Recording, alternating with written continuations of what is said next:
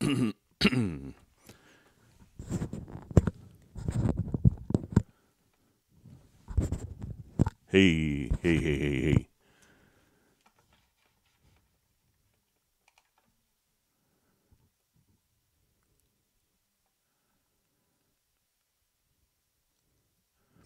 Hello, welcome to the December 9th, 2022 Club Cubase live stream. I'm going to do a quick audio test and then we will go ahead and begin in just a moment.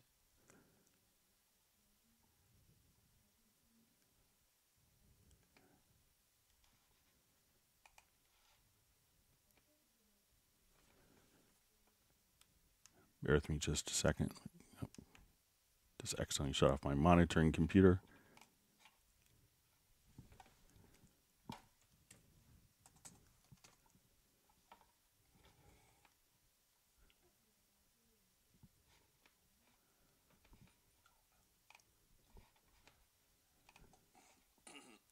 All right, everything sounds fine on my monitoring computer. All right, so my name is Greg Undo. I'm the host of the live stream. And if you have not attended a live stream before, how it works is you could ask questions in the live chat field, or you could simply send questions in advance to clubcubase@steinberg.de. When asking questions, if you could specify which version of Cubase you're running, whether it's Cubase LE, AI, Elements, Artist, or Pro, or other Steinberg programs, which level, like version number. So if you're running 10, 10.5, 11, or 12, and if you're running on Mac or PC, that would be helpful.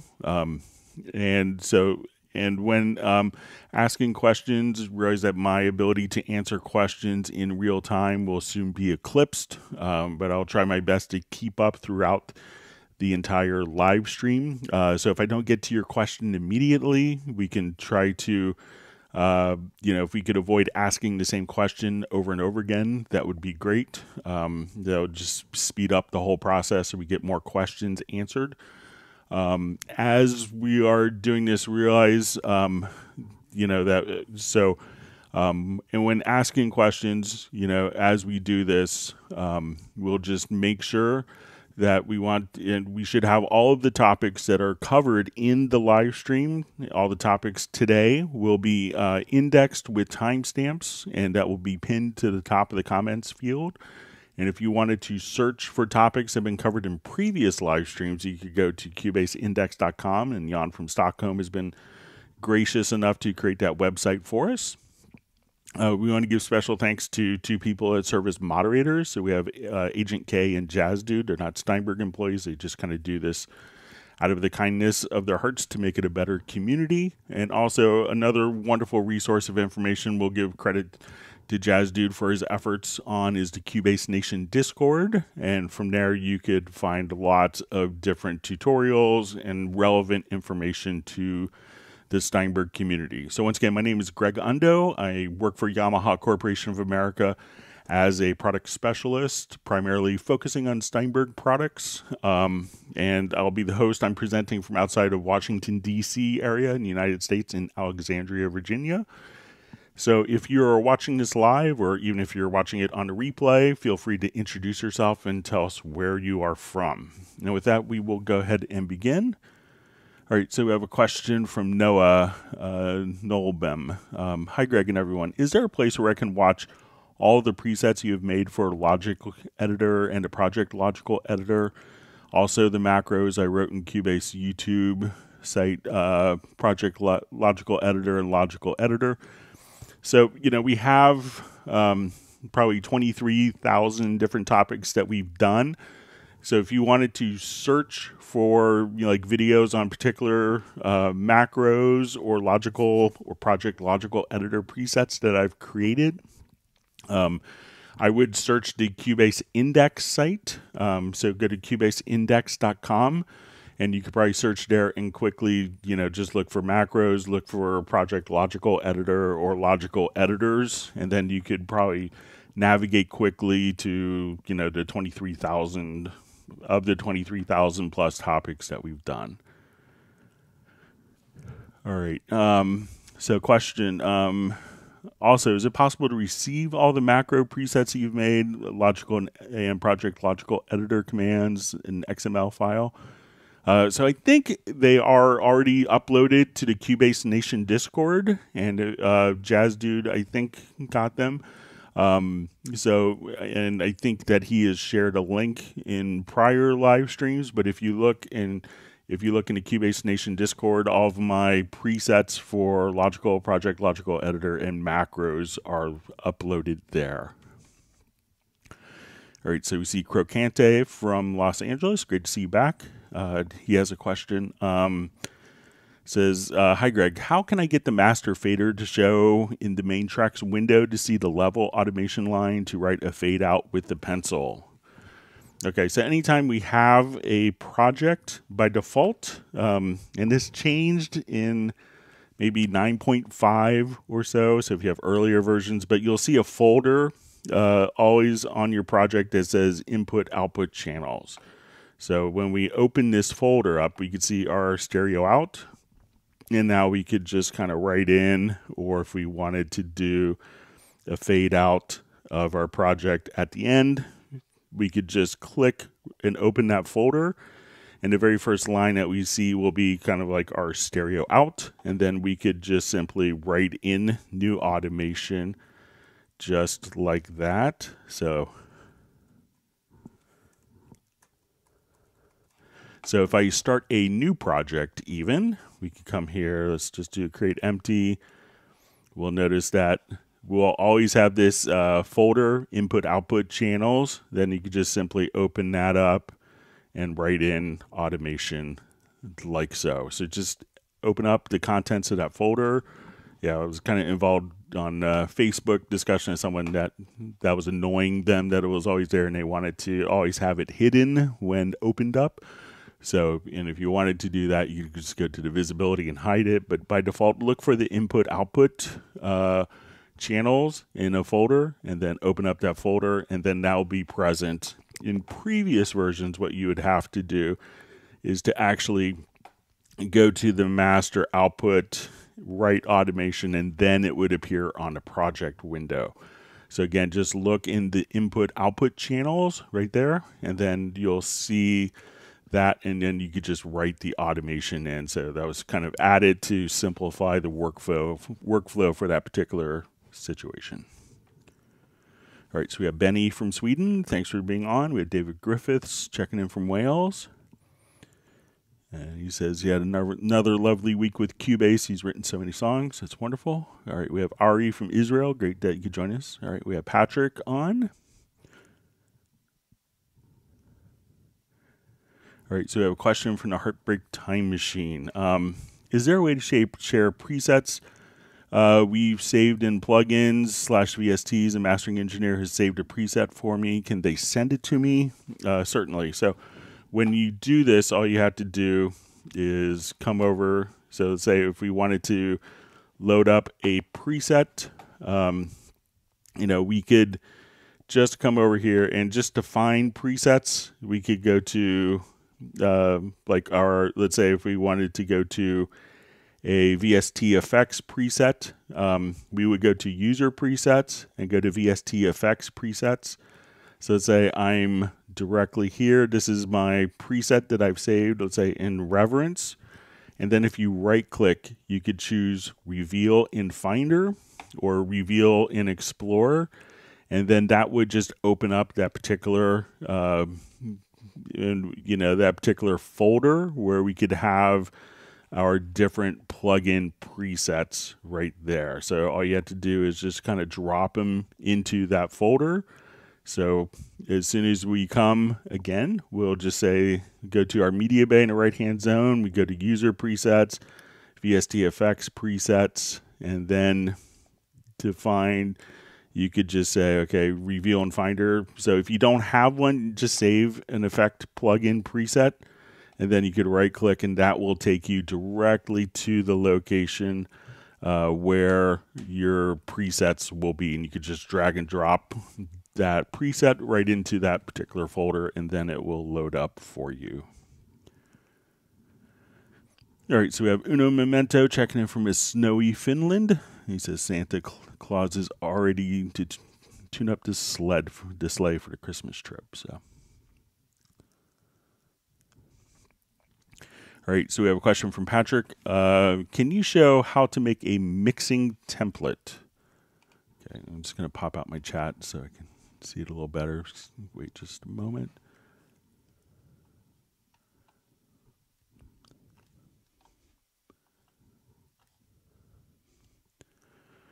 Okay, so what a lot of people would want to do when creating kind of a mixing template is they may just, so sometimes I know people will take like one song, maybe like the first song on an album.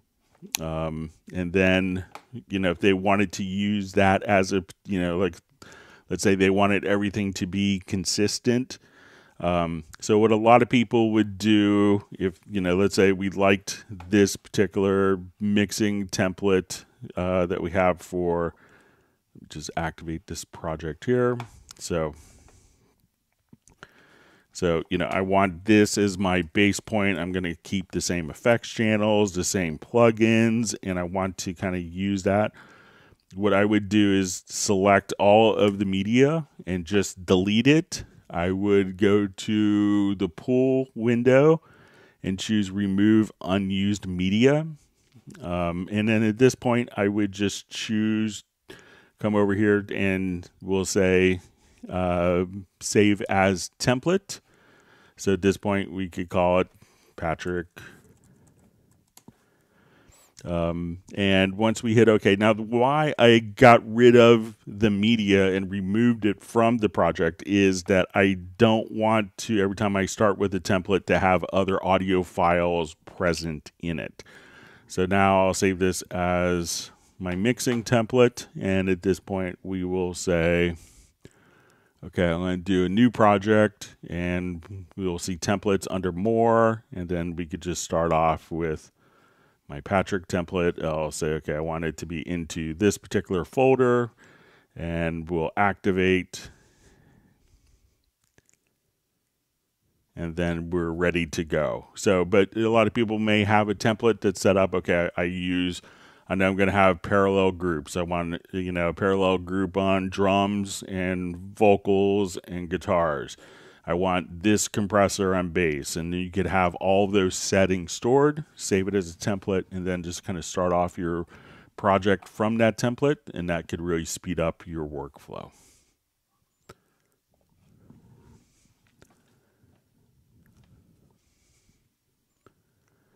All right, wonderful to see Jan from Cubase Index from Stockholm. All right, we have Jason Sykes from South Shields, England. We have Steve Patrick. Tom W. checking in from rainy Tennessee. All right, we have Brian Sawyer from Beulahville, North Carolina. Robbie Bowling from Dallas, Texas. Thanks for joining us.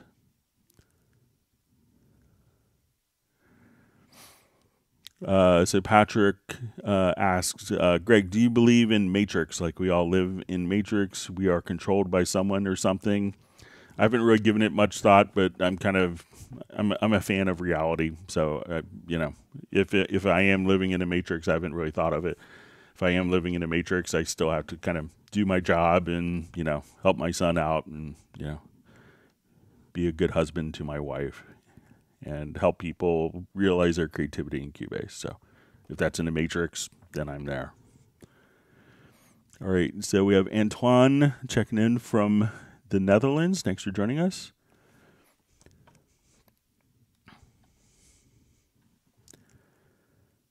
All right, and so Nick is checking in from a Sub-Zero Essex in the UK, and he says he heard the like button is cold. It warms up if you hit it. And so yeah, if you do learn a new tip or trick, make sure that you actually do hit the like button and subscribe to the channel if you haven't done that. All right, and we have Vali checking in from Vienna, Austria. Thanks for being here today. All right, and we have Vagalarian. All right, and we have Michael Jensen checking in from Jensen Studio in Denmark. He's using a Mac Studio and Cubase Pro 12. Thanks for being on.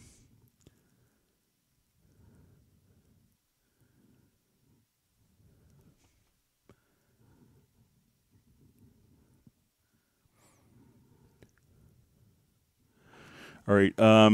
So we have a question. Is there a way to remove audio connection presets without first selecting them? Okay, so you could probably go into maybe the preferences folder. So let's say if I come here and I'll save a preset.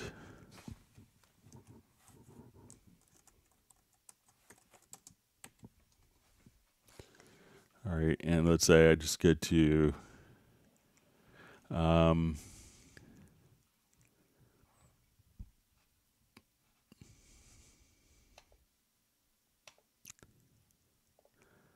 so it doesn't look like we could,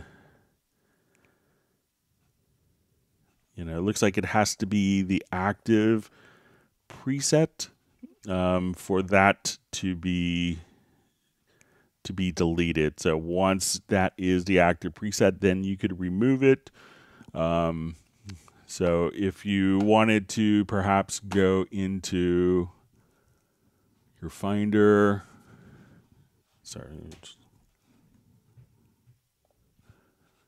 and let's take a look and see if we can, if it's in the preferences. So if we come here, so on the Mac, I'm going to go to Library.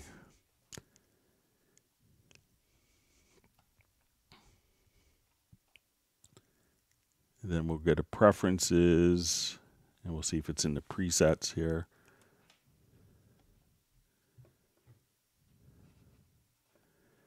Okay, so here's presets.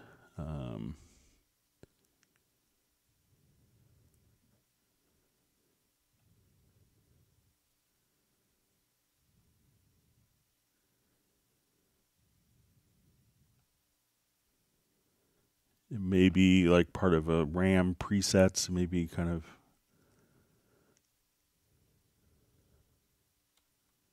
Yeah, so I think the quickest way is going to be to, just to load it and then be able to delete it as needed, which I think can make sense, but sorry about that.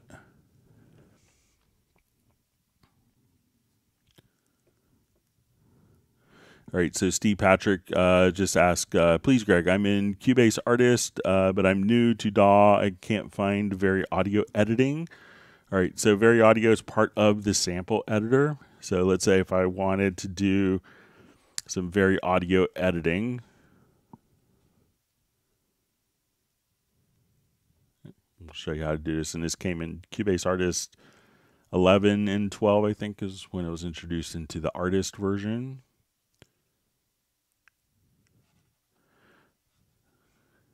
All right, so let's say I have a vocal file. So I'm going to double click on the vocal file, and that could take me into my sample editor. So now let's say if I take my sample editor to full screen just by hitting the little arrow here, on the left-hand side, we'll see different tabs. We want to select the Vari Audio tab. We'll go to the Vari Audio, and then we could just edit, and then you'll see kind of the Vari Audio editing. So if you don't have that tab selected and this button illuminated, it won't be activated. So again, double click on like a monophonic source, and if you wanted to see it in the lower zone, you could come over here to Vari Audio, make sure that's the active tab, and you could just do your Vari Audio editing directly here. So let me know if that's helpful. And congratulations on being a new Cubase user, Patrick. Glad to have you here on the live stream.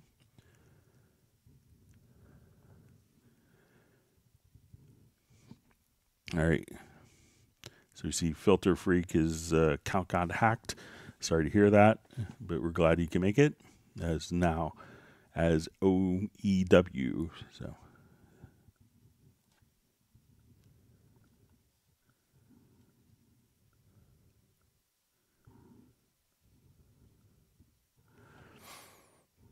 All right. So we have a question from Patrick. Greg, I played chords on piano while I dropped chords into chord track. It finds some chords, but it's not recognizing correctly. Can you show that play own chords, including bass note, and drop it into chord track? All right, so let's say if I have a chord track here. So I'll just double click here and I'm going to activate the MIDI input and I'll just randomly play chords. So let's say we'll go to next.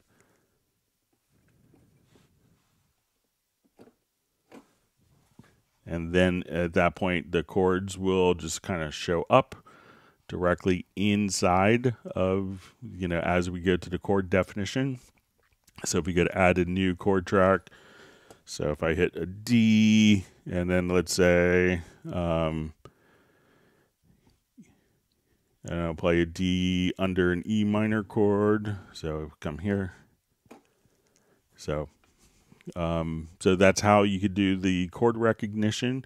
So sometimes you're always that there can be, many different interpretations of chords or what are played. And sometimes I know people will just play two notes.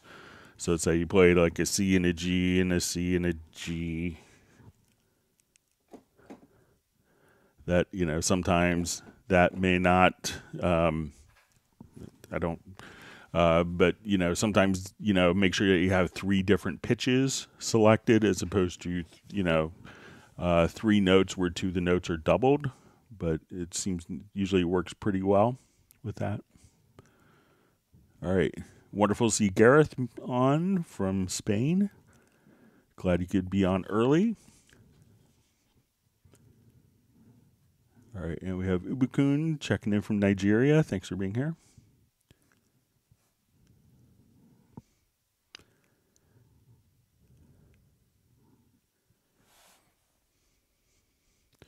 All right, and we have Mr. Dali67 checking in from Denmark. All right, we have a question. Just my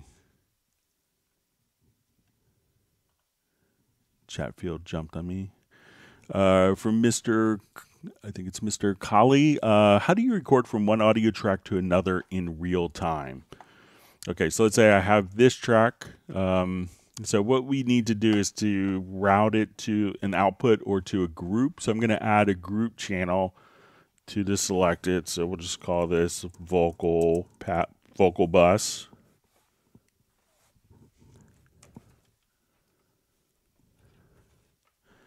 And we'll hit OK. And now what I want to do is to add an audio track. And for its input, I want it to be vocal bus. And I'll just say, let's make it a mono track. So now when I play,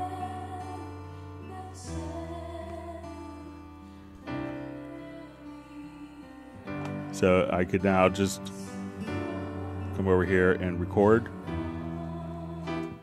So I want to make sure that this is, this track here is coming from the vocal bus input. Let me just, I'm going to add in our audio track.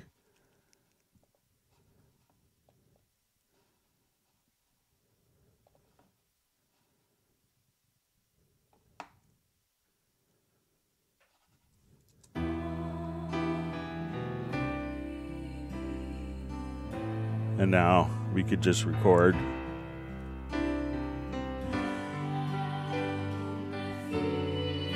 And we can make it a mono group if we wanted to keep it all mono. So again, to kind of do this, just route this to a, we'll route it to a group channel. So say I'll just make this a mono group channel this time. All right.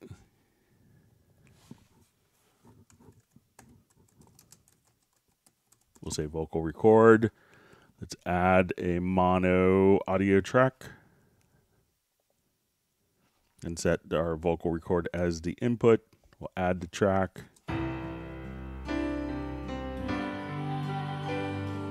And then just hit record.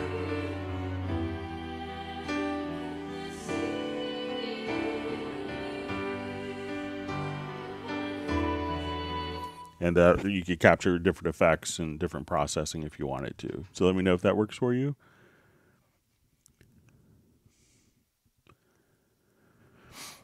All right, so we have a question. Instrument track versus rack. What are the main differences, if there are any at all? Any CPU/RAM differences? So generally, you know, there used to be more distinctions between them. So the original intention was a instrument rack would have a MIDI track that was sent to the instrument rack, much like we would have a rack of, you know, synthesizers or tone modules. And this is, you know, going back to the mid 90s when that was the common paradigm. So we take a MIDI track, we route it to a rack of hardware. So instead of a rack of hardware, that turned into a rack of MIDI, of, you know, a rack of instruments. So when we come over here to our VST-Is, we can say, okay, I'm going to have a number of instruments here.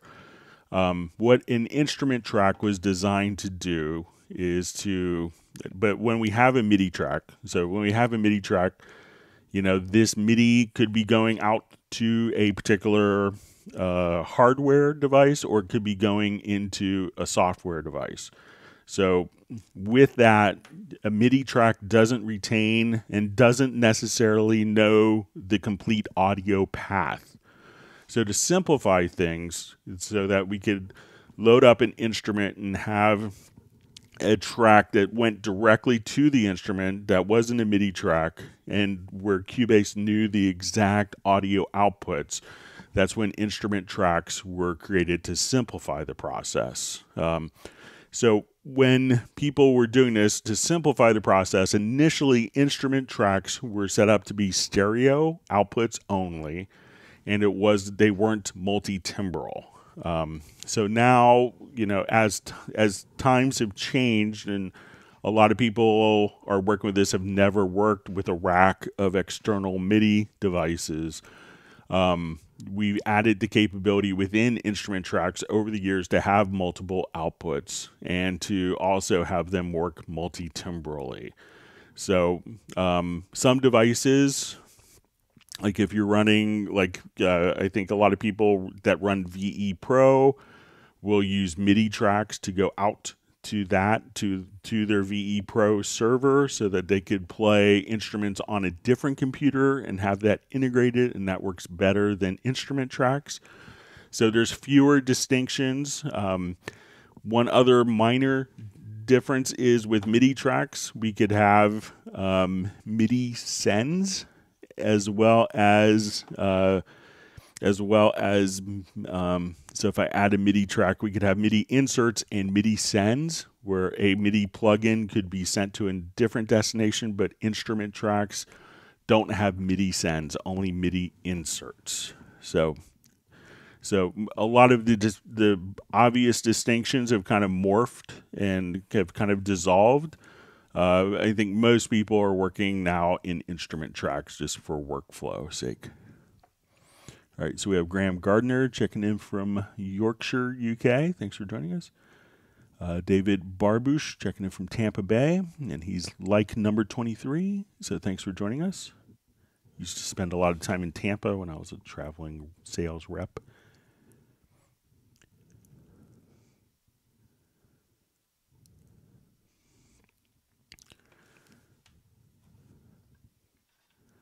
All right, so we have Jeweler the Rocket checking in from Ontario. Thanks for being on.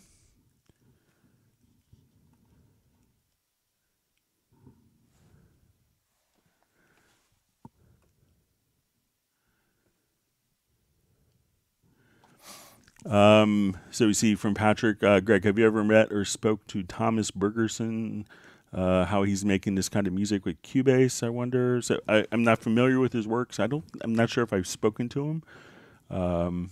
But if you have a contact, and if he needs help, I'd be happy to help him out. So, all right. So we have a question.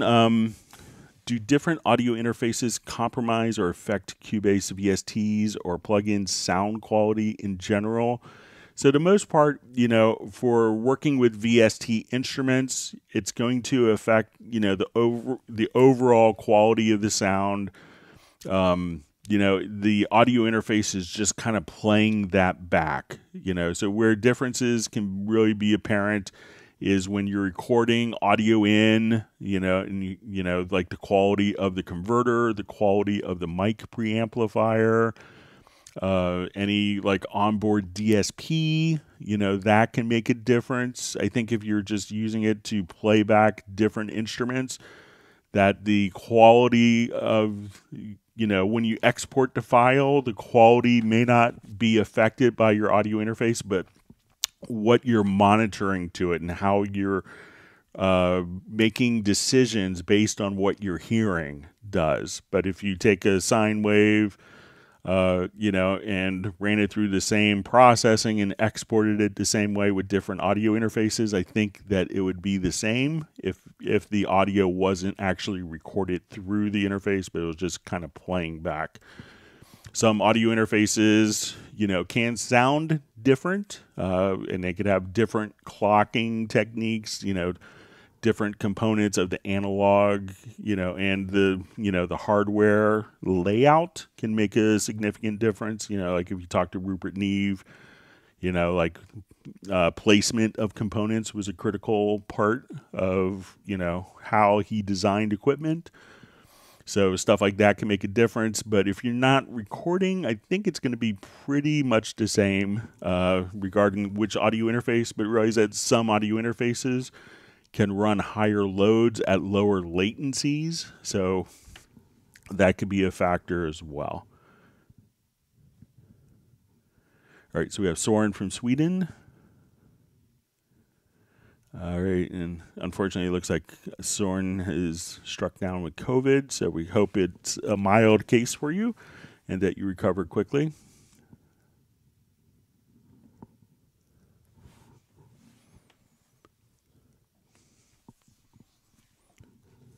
All right.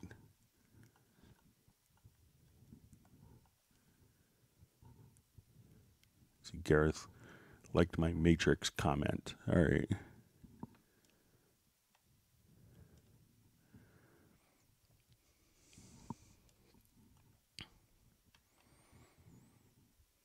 All right, so we have King Drew _ 562 says, tuning in from Los Angeles.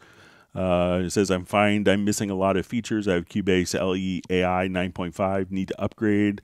Have a key license inserted for access. So yeah, there's obviously tons of new features are available. And one of the great things is once you're in, if you have Cubase LE or AI, you could upgrade with a particular discount as well. So take advantage of once you're kind of in with your OEM version, the LE or AI versions of Cubase that come bundled with hardware, that you have kind of a path at a discounted rate to upgrade to, Cubase Elements, Artist, or Pro at a discount.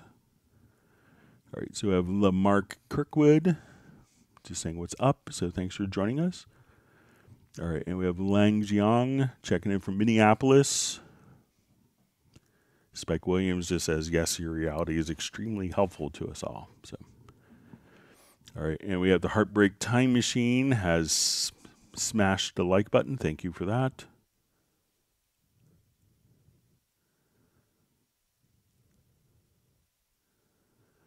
All right, so we have a question from G.O.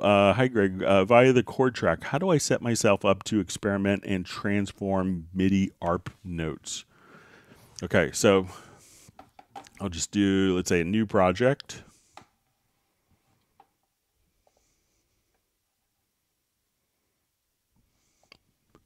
Or I'll just, we could actually just go to another project to show this.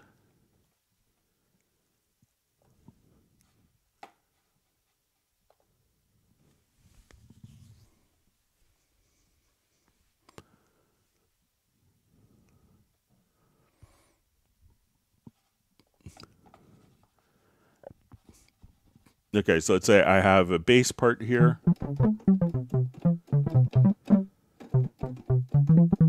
and I want to open up a MIDI insert on this particular track. So say in our patchy. So now when I play a chord,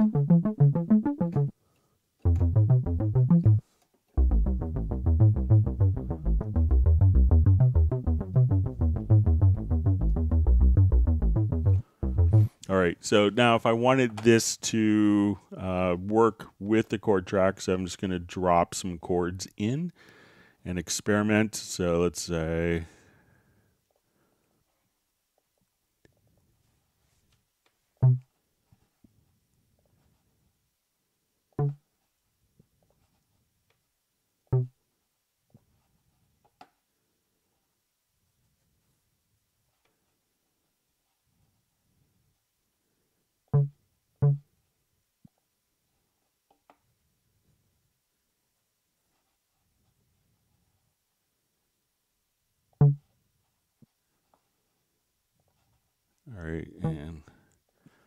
all right, so let's say we have this as our chord progression. All right, so what I'm going to do is to actually tell this synth bass, I'm going to have this monitor. So now when we play, let's see if I did this right. So now the synth bass is following the chord tracks. So I said use monitor tracks. So I just had the synth bass monitor. So nothing's actually playing. So I say, okay, let's come over here and let's switch this to 2 octaves. And now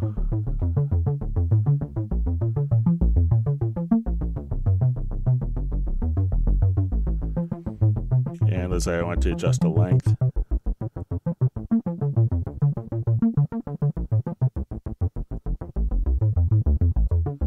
And let's say I want step size to be .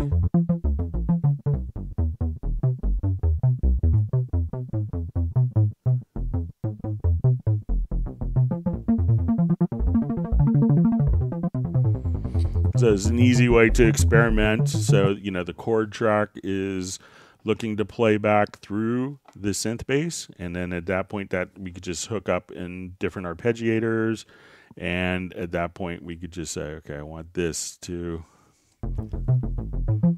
and we could just have it automatically generate different bass lines without even playing a single note using the chord track with that. So let me know if that's what you wanted to accomplish there.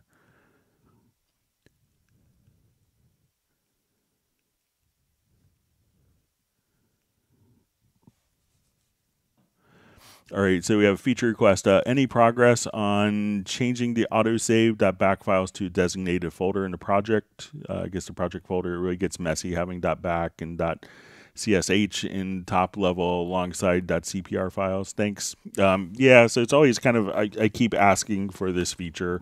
I'm not sure why, you know, it doesn't seem, I'm not a software developer, I'm not smart enough, but it doesn't seem like the hardest thing to do. But I'll make sure to reiterate the request again. All right, so we see from Patrick, says, Greg, on a previous live stream, I asked about CC1 modulation. I found out that was in steps, so I couldn't do, when I watched your old video, change it to ramp, and it worked. So glad that was an easy solution for that. All right, and we have Rob checking in from Tarpon Springs, Florida. Says he's very busy with his Cubase and Wave projects, and he appreciates the help. So we're glad that you could join us today.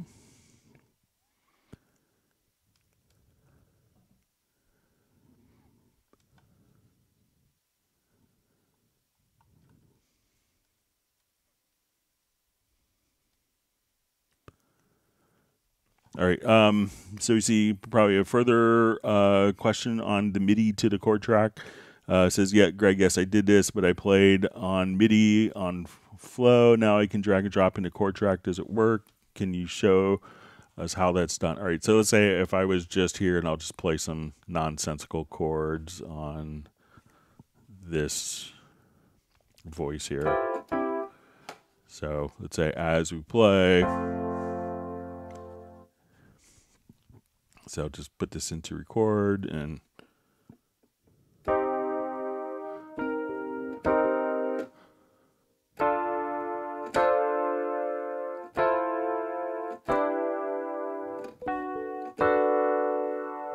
all right, so say now that I've done that, so I just played, and we can see that will just automatically take the chords that I played right here and put them directly into the chord track. So again, if I just come here, let's say, okay, I'll play an F major chord.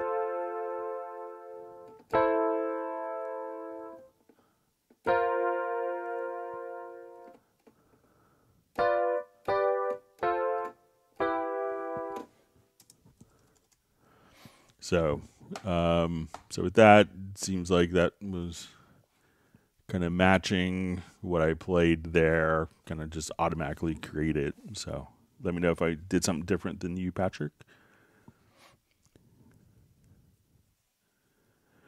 All right, so we have a question. Can I freeze 10 tracks at a time? Is there a way? So if we have multiple events here, so let's say this event and this event and going to here. So I think, and this came in 1201, I think, or 1101. So if we go to, might be under edit. So we can say freeze selected tracks with current settings.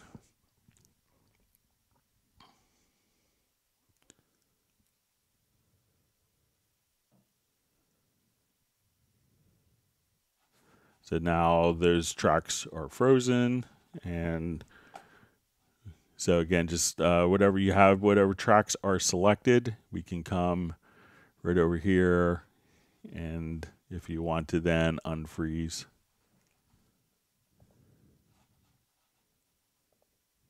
you can just come over here and unfreeze. So again, to do that, select the tracks that you want, go to edit, and freeze, unfreeze, selected tracks, just like that.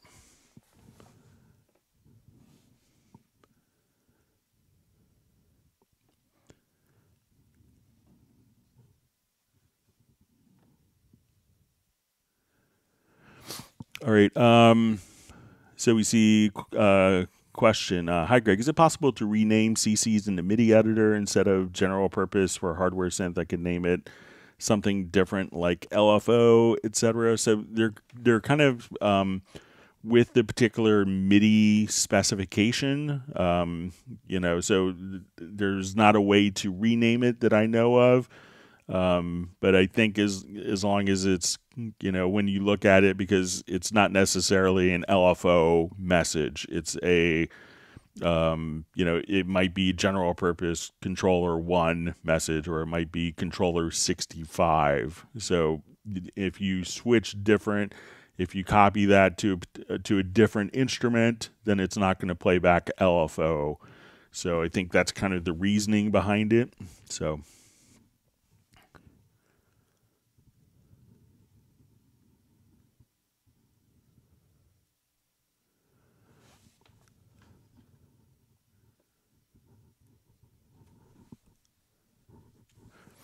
All right.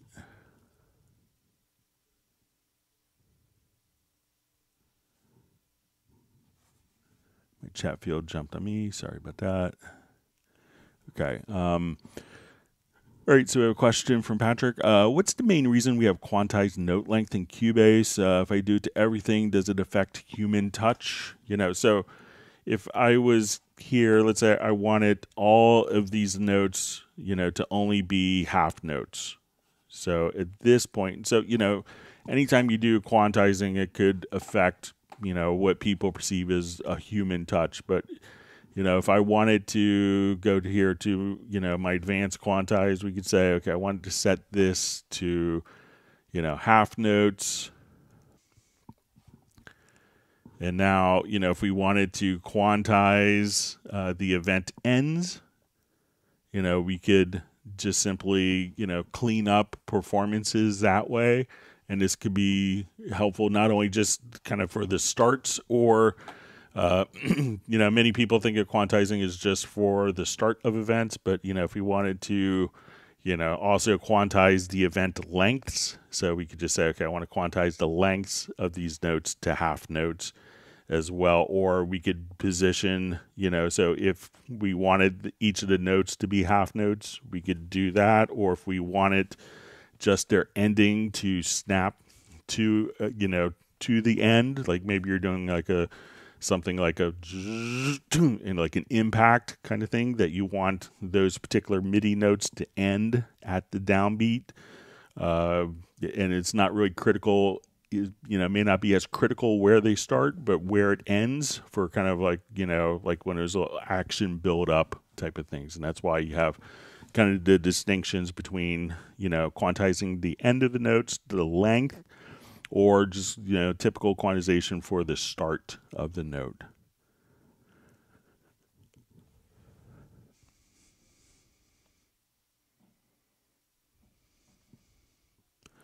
All right, so we have a question. Do you know your best way to avoid having to route colorize name tracks and channels when starting a new mixing project? Perhaps a template combined with the logical editor.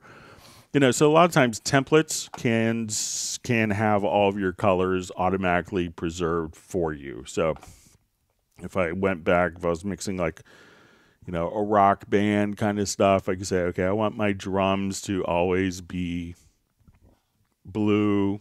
I want my bass this color. I remember if you watch, there's a Steinberg Spotlights video with infected mushrooms, and they're very adamant that, kick is always this color, bass is always this color. So, and that's how they've worked for years. And someone else may have the complete opposite, colors, but it's whatever is kind of set up for you. But you could also just come over here and say, you could create a logical editor, a project logical editor preset. And then if you wanted to chain multiple project logical editor presets together in a macro, you could do that. So let's say I wanted to, let me just save this.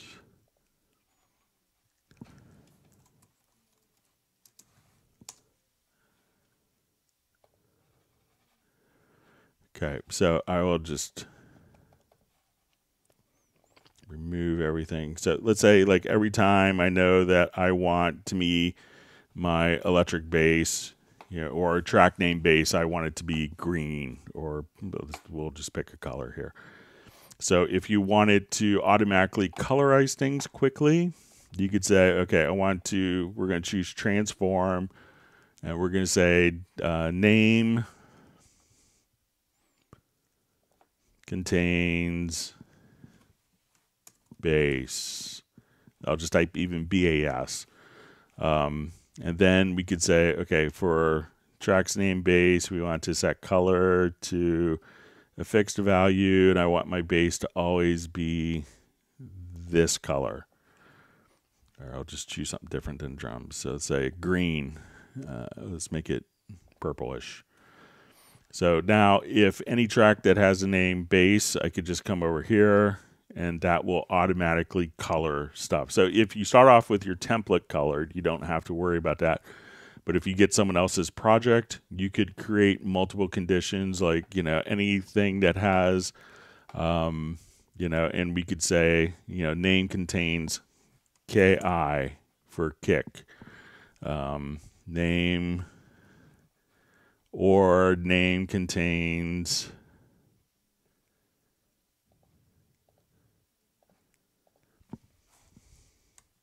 SN. So for snare, so we can say, now I want those to be yellow. So we'll say, okay, if it has KI or SN, so we'll just say set to fix new color.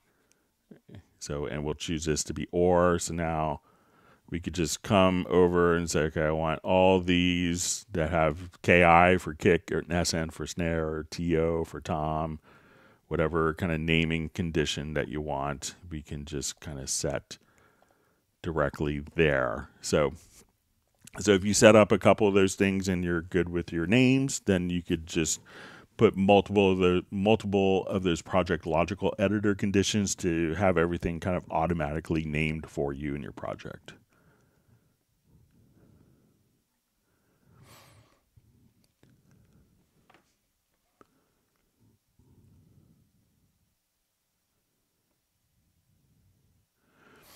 So we have a question. So no real difference in CPU RAM when it came to instrument tracks versus racks.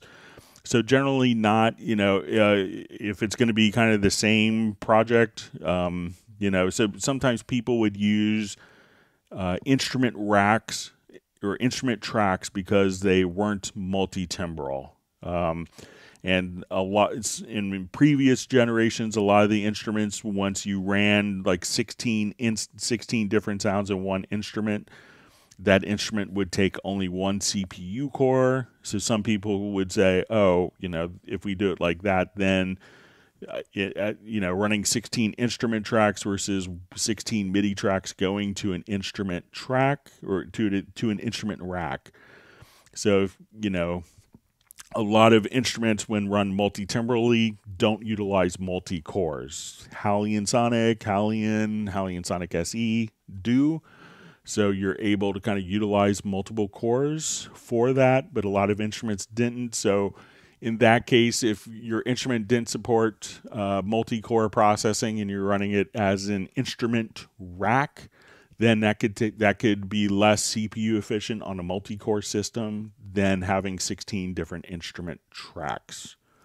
So I know it's a little confusing. But if it was the same settings between an instrument rack and an instrument track, they would be identical. So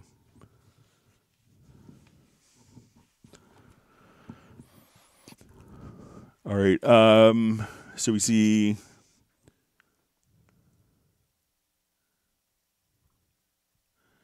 All right, so we see Jazz Dude mentioned about iterative quantize option. So we'll show that just in case you want to see it. So, and this is with Patrick's question. So let's say I have a bunch of notes here, and I'll just put it in quickly into a quick drum editor here.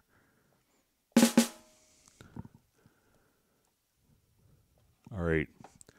So let's say I had shifted all of these notes a little to the left. Now, one of the other quantization functions that you have is called iterative quantization. So let's say my play head is right now exactly, let's say it's on the beat, but this is where the note is. So let's say I want to take this particular note and I want to move that note, but I want it to, basically have a more human feel. So I'm going to select this to be, let's say, a 16th note for my quantization. And then we could have what we call our IQ mode, or iterative quantize mode. So if we don't have IQ on and I quantize, that note goes directly to the 16th note. So now with IQ mode on, we could have a percentage. So we're going to say I hit quantize. That note moves 80% closer to the quantized value.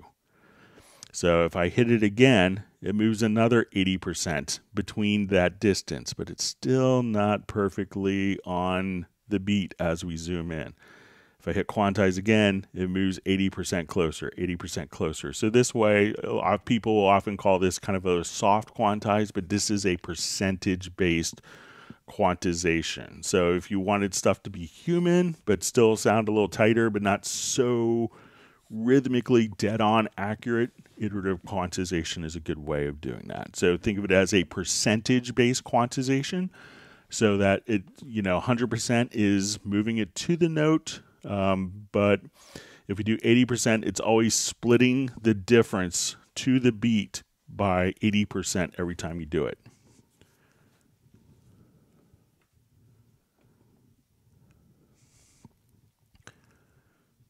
All right. All right, so we have Vishnu from India. He asked his question. Thanks for joining us today. If I've installed the Cubase sound library in my Mac HD drive, can I move this to another drive? So yeah, and there's a utility called the Steinberg Library Manager, and all you had to do is say, okay, we have all these different files here. You could just click on Move, and then prompt where you want the files to be moved to, and that will make sure that the program knows where to look for the files so that you don't get all sorts of weird missing files messages. And this is installed as a part of the Cubase installation, so you want to go to the Steinberg Library Manager and then select the different libraries here, and you could just say move, and then you could just simply move it to another hard disk. Same for your different content, for Groove Agent samples, Howling and Sonic samples, Pad Shop content.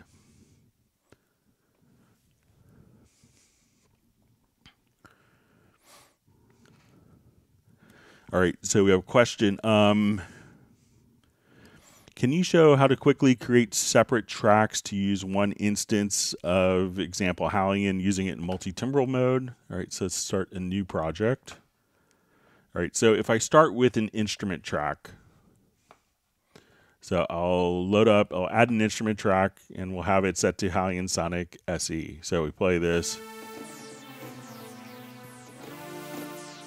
All right, so we have one sound loaded onto the first MIDI channel. We have this track. So let's say if I wanted to do this multi-timbrally, what we could do now is I'm going to add MIDI tracks. And since we have the instrument track selected, it's going to be smart enough to automatically keep the same instrument assignment for the output port. And let's say I add 7 MIDI tracks. These will now, when we look at the MIDI channels, we'll see that this is MIDI channel 1, MIDI channel 2. And I go to the next track. 3, 4, 5, 6, 7, 8. So now if I wanted to come over here and we'll load up a different sound for MIDI channel. So let's say, okay, I want kalimba sound here. And let's say for channel 3, I wanted to just come over here, let's load up something from Flux.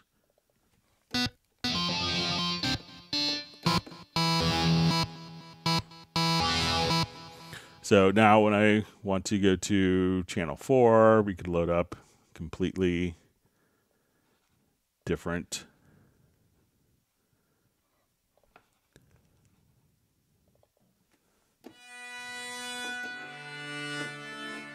Now, what's kind of cool about this is when I select a different track, this is the channel that's automatically selected in Howling and Sonic SE. So this way I could select a track, and especially if we have like different editors available. Now that I select the track, we can see all the different editors automatically update without having to do anything in particular. So now we can have 4 instruments, and we can have up to 16 in Howling and Sonic SE. If you have the full version of Howling, you could have up to 64. So you have 4 banks of 16 MIDI channels. So that's how you can work multi-timbrally with Howling and Sonic SE.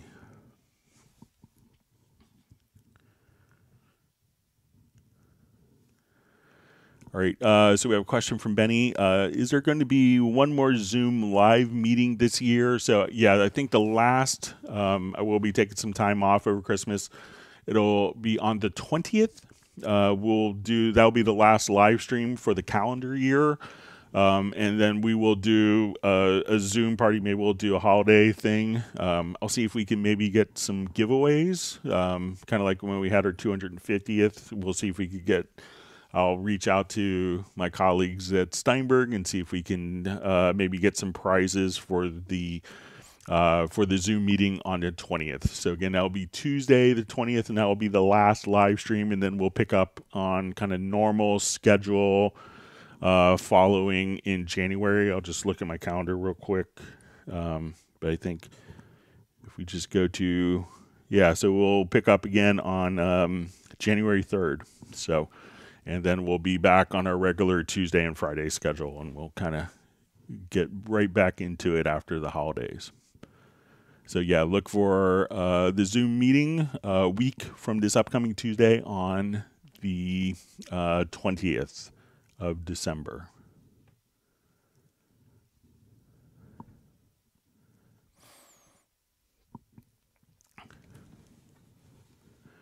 All right, so we have Bob Demers just saying hello from Saratoga, New York. Thanks for joining us, Bob.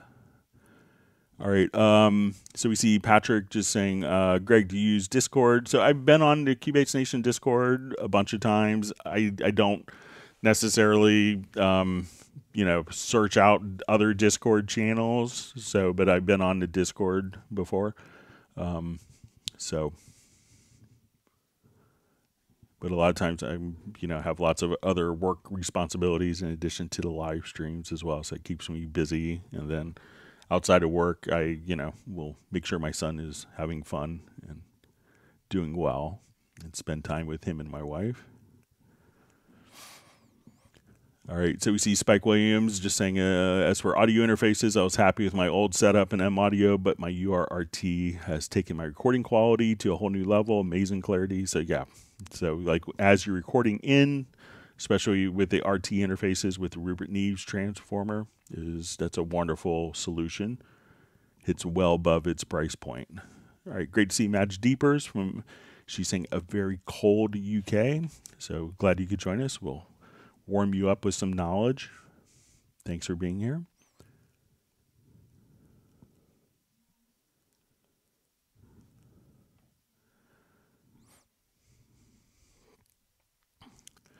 All right, so you see I'm using two screens. On each screen, I can jump from window to window by using the tab key. Is there a shortcut key for jumping from screen to screen like the windows?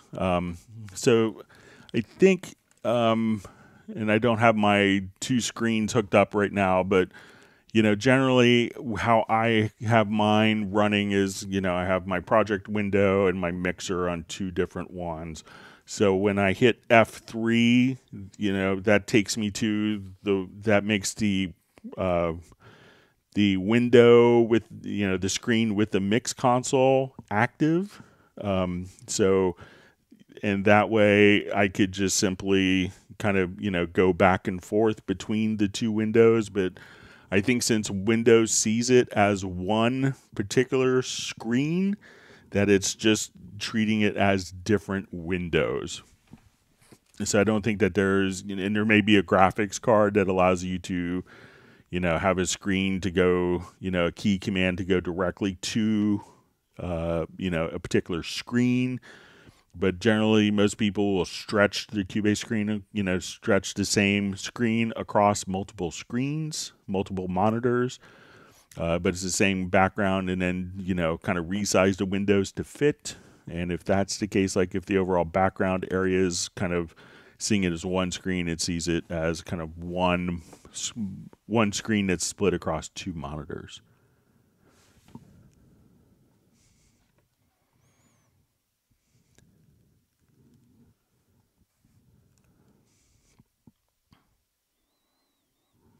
All right, so we see Michael Pierce is joining us.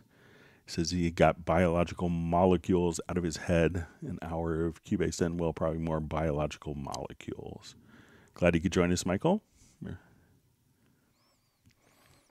And Gareth likes biological molecules as a name for a band, but you can't say it 6 times really fast.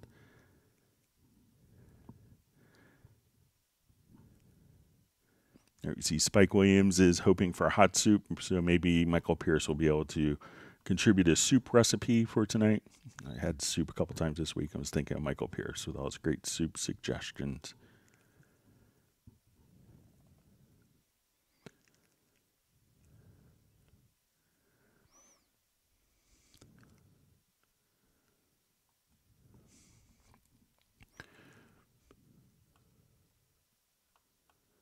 All right, wonderful to see Michael Teams from Weatherford, Texas. All right, and we have Manos joining us. He says, nice to join your stream once again. So glad you can make it.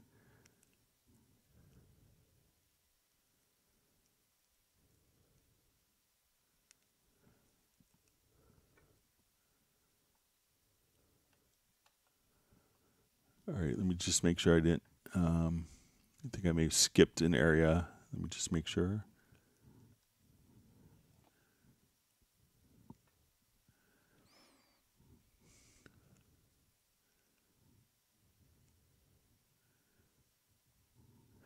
All right, so we have a question from Noah. Can you select in one bar in a meter of 4/4 only the third notes from each quarter note that are running in 16ths? For example, I place all C-sharp notes in 1/16, and then from all the 16th notes that are in one bar, I would like to select only the third note and make manipulation of volume or other manipulation. So let's give it a try. We might be able to do it in the Project Logical Editor. So just, all right, hang on just a second. Just get my Cubase open here again. All right, so let's take a look and see if we could recreate this.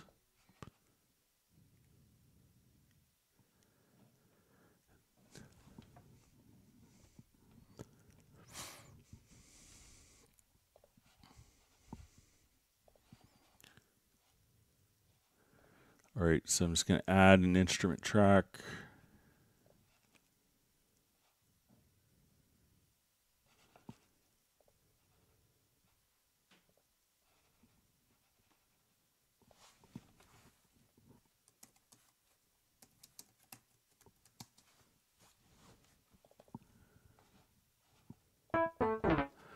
All right, so I will just come over here and let's put in some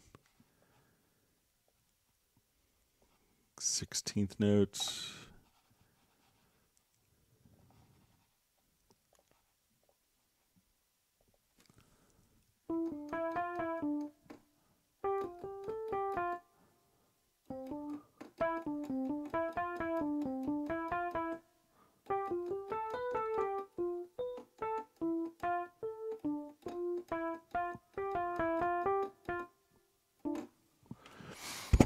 Okay, so let's go blow this up so we can see.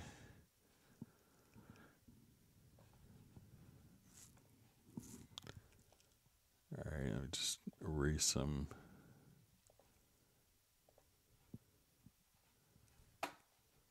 Doubles I had. All right, so let's say that'll be good. All right, so let me read this again. Can you select in a bar in a meter of 4/4 only the third notes from each quarter that are running in 16th? For example, I placed all C-sharp notes in 16th, and then from all 16th notes that are in one bar, I would like to select only the third note and make manipulation. All right. Okay, so let me go ahead and just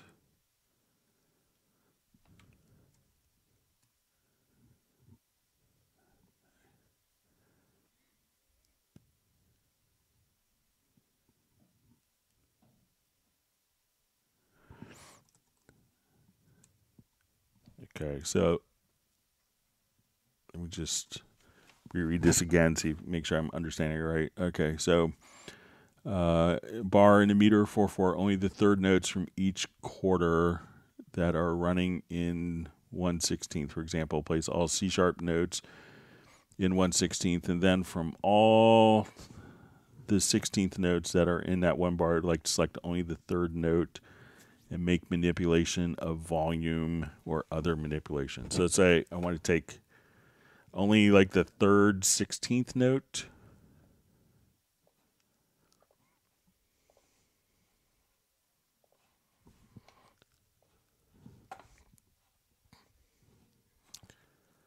Okay, so let's go to our logical editor.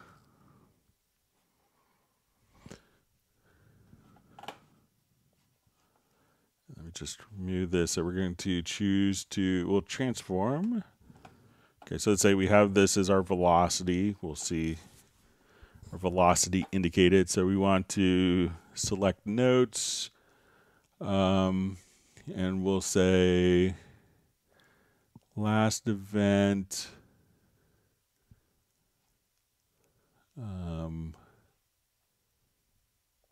equals event counters 3. All right, so I'm just going to choose select here. So I think that this will select every third note.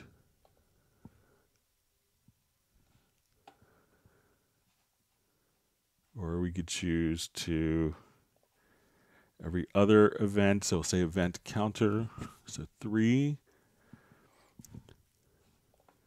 All right, so now we can select every third note here. All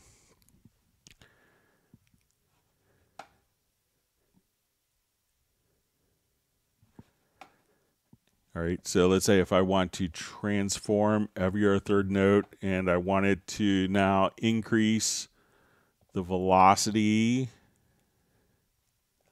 let's add 20 to a velocity value. So now what we're going to do is take every third note in this particular phrase and increase the velocity value to by 20. So if we do this right, we could see that every third note, and if we wanted to take every third note that was that equal to G3, let's say, instead of like C#1, let's come here, insert, we'll say value 1 is equal to G3. So let's say I will just put a bunch of notes as G3 here.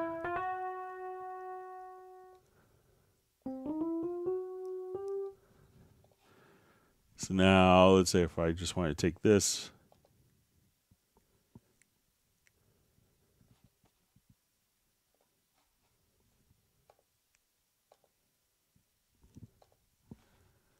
so you might be able to kind of play with that, but this way you could take like every third note and then, you know, add 20 to the settings. So we just come here. So let's say if I wanted to come and let's insert the G3 again. So I'll remove that. There's insert. We'll say value 1 is equal to G3. And then we could see that some of the notes will just change their velocity based on that condition. So, so let me know if that's kind of what you want to do.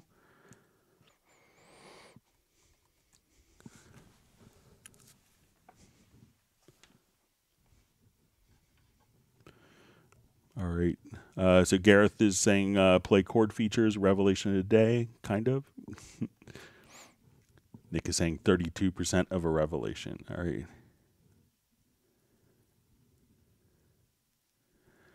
All right. So we have a question from Steve Patrick. Can I get keys from keys chord from various auto tracks or from audio tracks? So yeah, if you want to do that, we can just come over.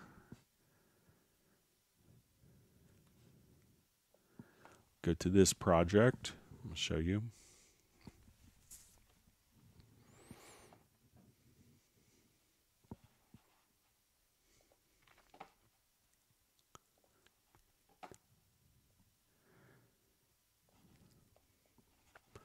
All right, so say I have a guitar part here.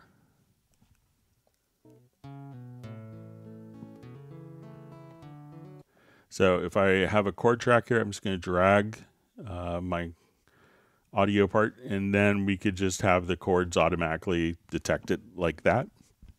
And so again, if we have a chord track open, let's go to the guitar track, and we could drag that up.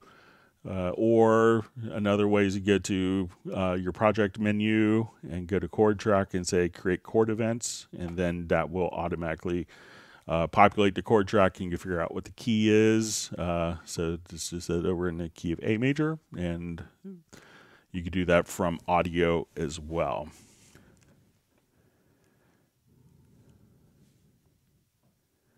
See, Gareth is saying it's a minor third revelation. We'll call it a Picardy third. We'll get real technical with our music theory here. So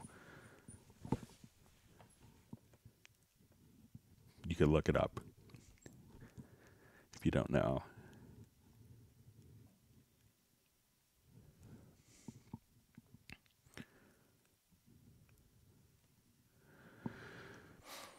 All right.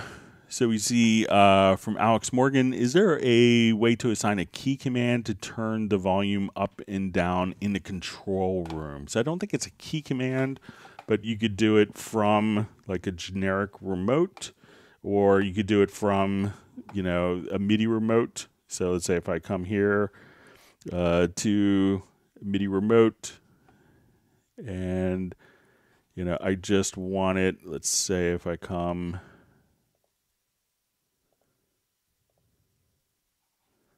here, I could say, okay, let's pick up for MIDI remote mapping, and then I could select the knob that I want it to control. So let's say we'll come here to, and then we'll apply the mapping. And now as soon as I move the knob here, that knob will automatically control the volume. So it's not necessarily a key command, but you can drive it from any MIDI message that you want through the MIDI remote, which I think probably makes more sense overall. Gareth agrees that purple is the best color for bass. That's good.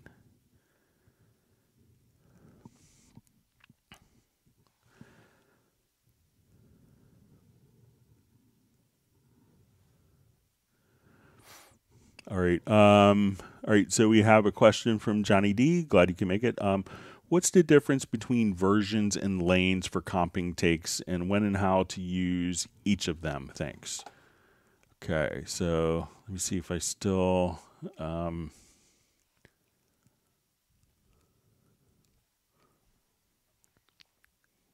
see if I have this project open. I think I... All right, so...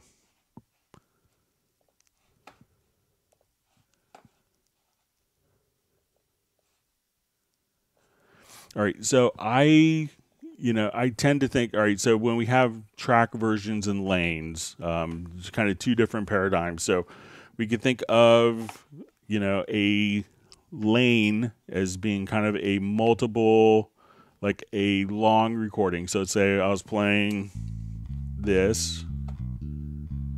All right.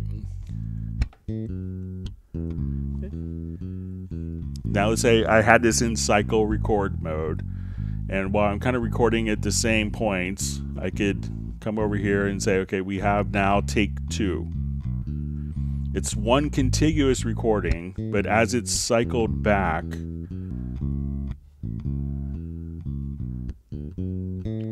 this would be the second pass, but in actuality, this file could be much longer. So if we did a cycled recording,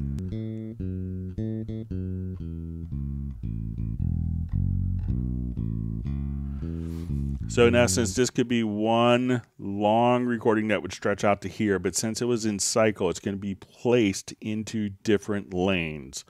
Now, when comping, I prefer lanes for single parts, like vocals, guitar solos, and I prefer track versions. If you're not familiar with what track versions are, is, if we don't want to see the lanes, what a track version is going to allow us to do is to say, okay, I want to keep all of the same settings, but now I just wanted to come here and we'll duplicate the version. And let's say I wanted to do like a really bad edit here. So let's say I'm doing a horrible track version edit, and I come here, and then we now have moved all this stuff. And let's say, okay, I want to go to version 1, or I wanted to now go to my version with all the edits. So I don't have to worry about, switching any of my parts, switching, copying over the mixer, stuff like that. So when I'm recording a band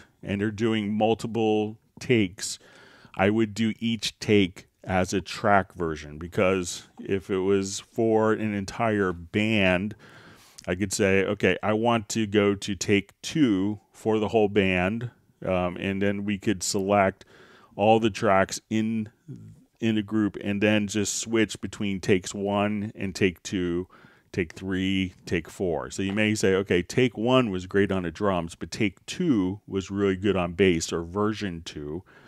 And version 4 is the one for guitars. And since they all play together really well, with a click track, we can take different performances from different musicians. So for really kind of fine-tuning a single part for vocals and guitar solos, I use the lanes. And when kind of working with multiple takes, for an ensemble, I would use track versions.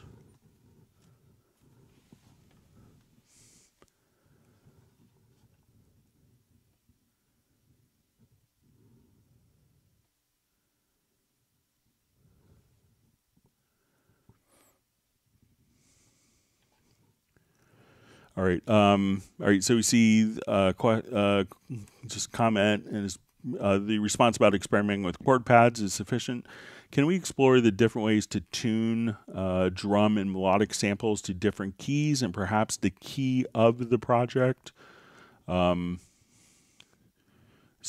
if you have, depending on your samples, if your samples are set to a particular key, and you're doing something like in the sampler track, you could have that automatically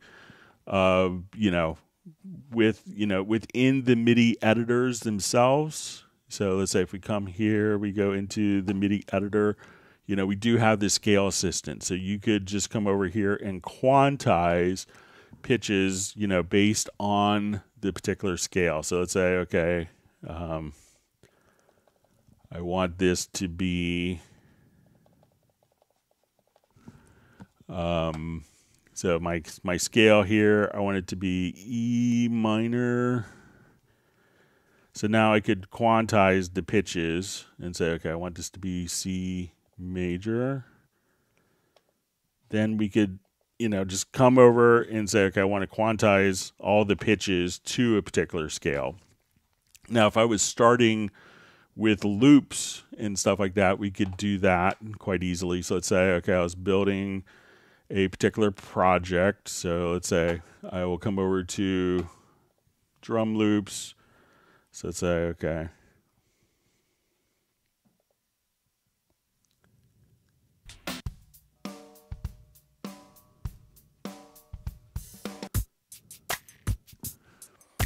all right, so let's say, okay, I want to drag this at the beginning of the project. Okay, so now let's say we have harmonic content in the particular project. So I'm going to put this into musical mode, so that's going to automatically synchronize to the tempo.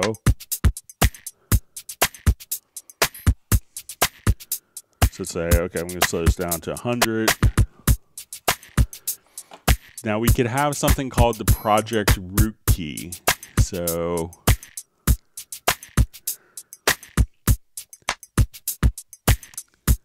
I'm going to enable the project root key here. And I want this to be in the key of, let's say, D.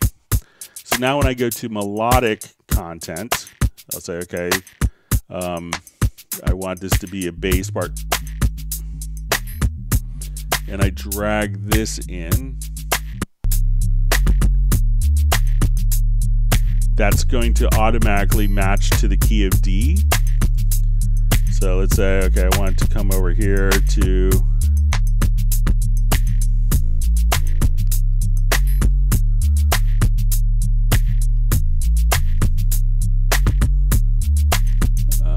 just find under Soul Assembly.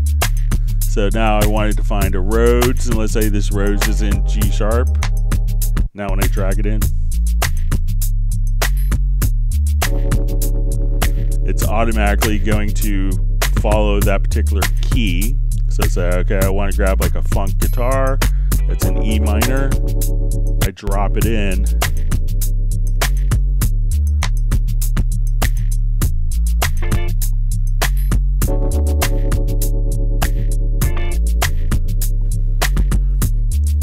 So now, let's say I'll just take this, we'll put that into musical mode.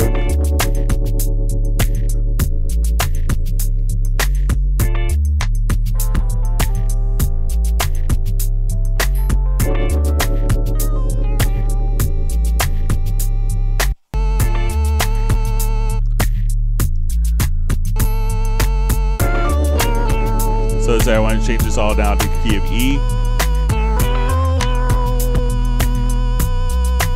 Or to A.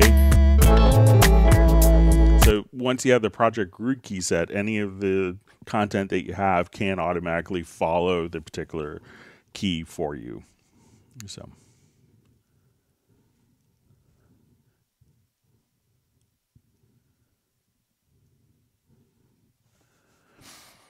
All right, so we have Jeweler to Rocket. Hi, Greg. How can I set a macro for Loopmash FX plugin to control it via my MIDI in Cubase? All right, so let's say I want to take my horrible composition here. I'll just solo the drums.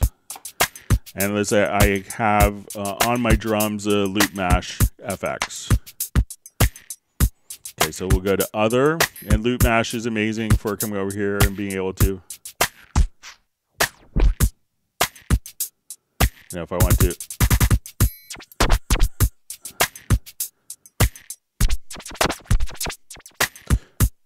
So if we wanted to chop or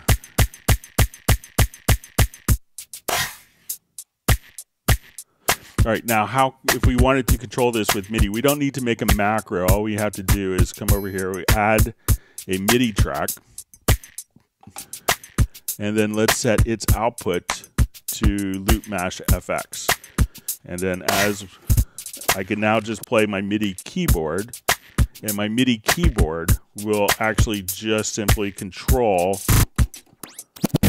these particular parameters. So I'll just hit Alt or Option plus K. And now I could just show you that. So just make a MIDI track and set the output port of that MIDI track to Loopmash FX.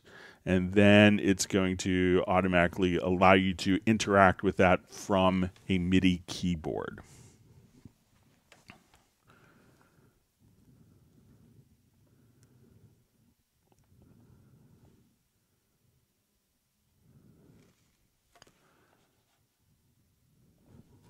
All right, so we have a question from Patrick. It says, yes, Greg, I hit chords without hitting record. I played suddenly, then I used retrospective to get that take.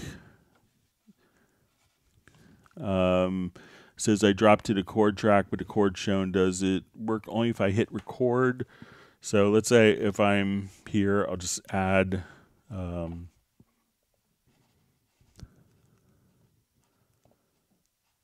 an instrument track.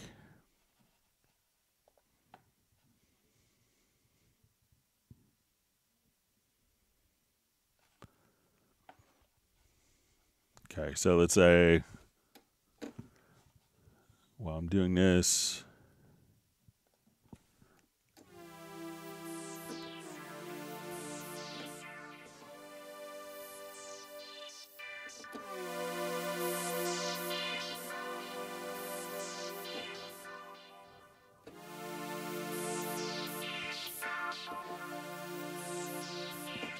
All right, so now I just kind of laid that out. I'm going to open up retrospective record. Let's add a chord track.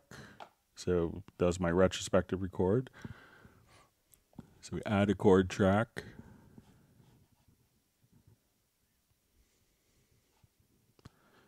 And drag that to the chord track. And so it doesn't have to be, you could do it from retrospective record as well.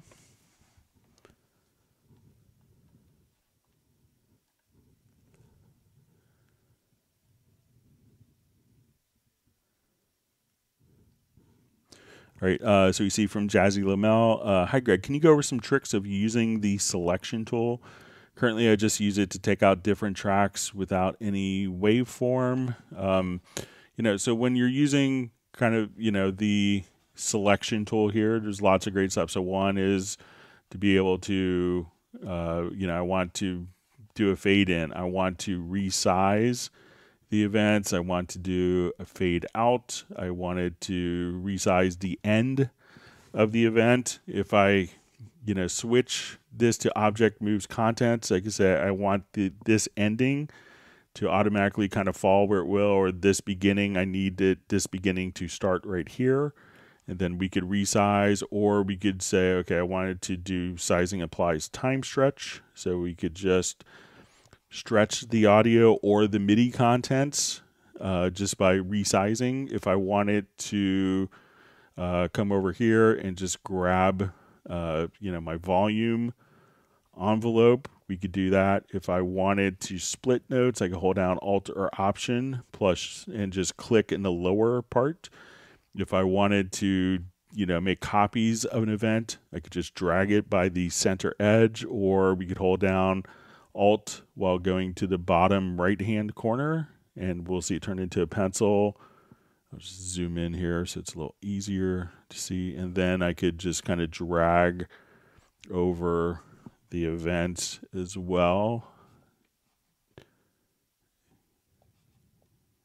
Let me see if I had the right modifier key. And if I wanted to just come over here and slip the content within the parts, we could do that by holding down Alt or Option, or Alt plus Control, or Command plus Option. So lots of great stuff that you could do with the object selection tool. So if you want to select non-contiguous events, you can hold down Control. So all sorts of great things to do. So let me know if that's helpful, Jazzy Lamel. See, Heartbreak Time Machine says today's stream has been full of little gems. Greg, thank you. So you're welcome. We just answer. We try to, you know, make people, you know, whatever questions people have, we'll try to show good ways of making it work better for them. But glad you're finding lots of helpful things.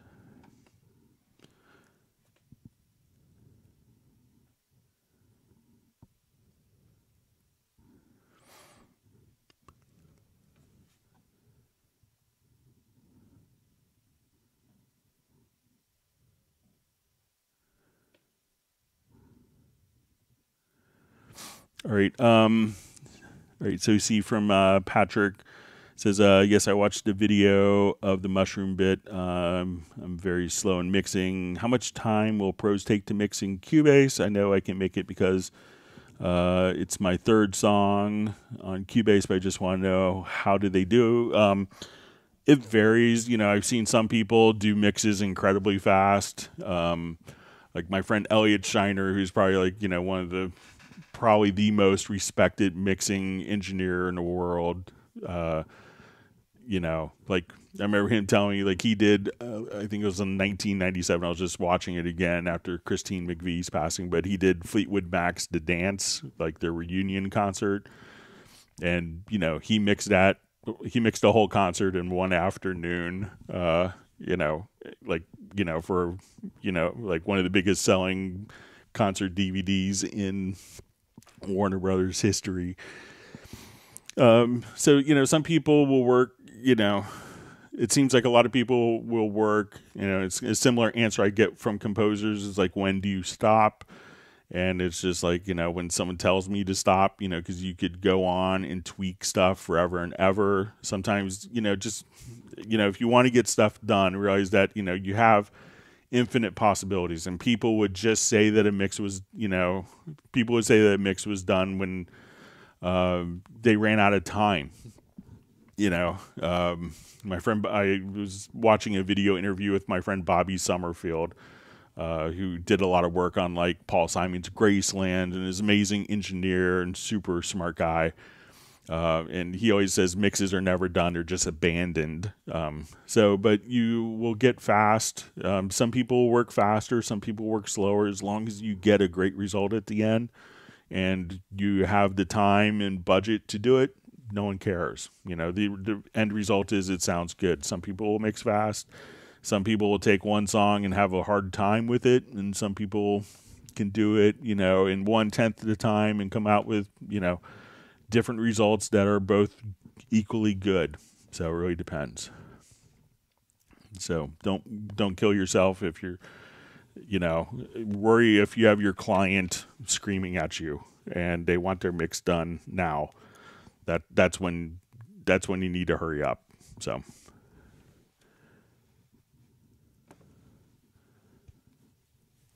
All right.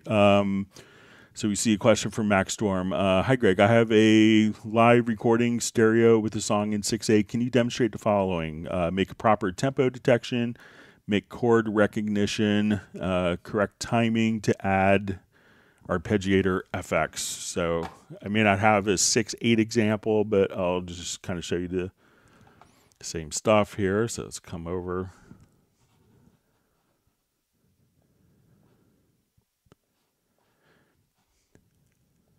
All right, so say we're here. All right, so there's no correlation with a click and what's going on here. So what I'm going to do is, again, go to Project. And let's go to Tempo Detection. So we'll just come here, Tempo Detection.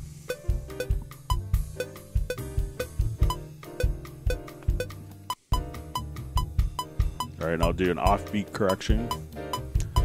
Now this had a pickup note in it, so what I want to do now is just come over here, find a downbeat. So whether it's in 6/8 or 4/4, you know, when we do this, Cubase kind of figures out what the beat is. So we'll say, okay, this is where my 4/4 or where my 6/8 starts.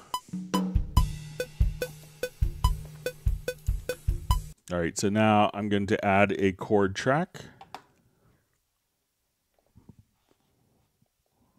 I'm going to drag this up.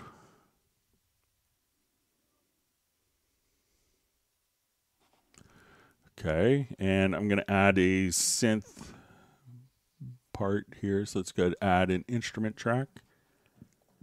And we'll put it on Retrolog.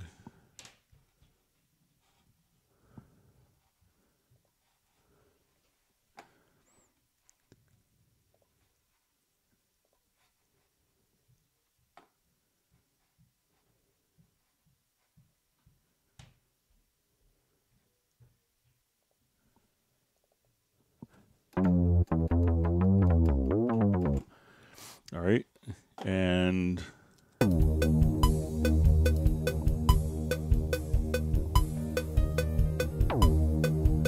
right, so say, and I'll just kind of find a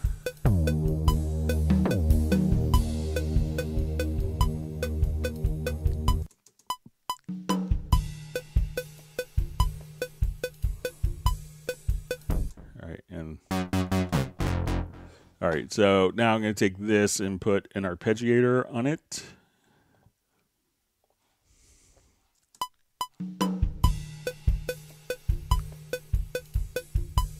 That's a good sound. All right, and I'm going to set this to 6/8 notes.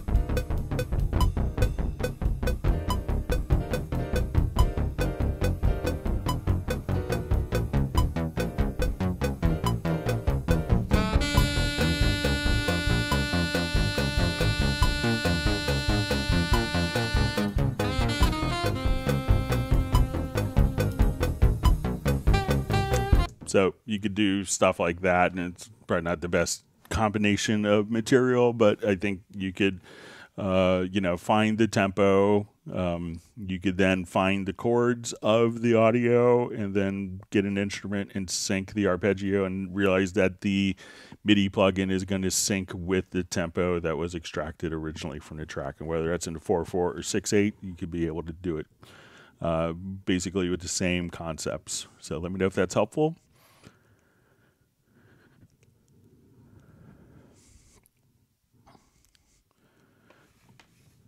All right, you see Madge Deepers is appreciative of Michael Teams's ice cream contribution. So,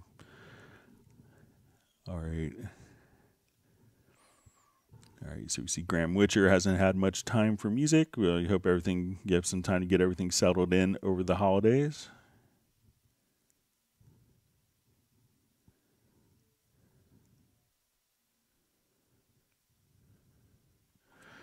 All right, so we see we need freeze editing after freezed audio in Windows 7 support.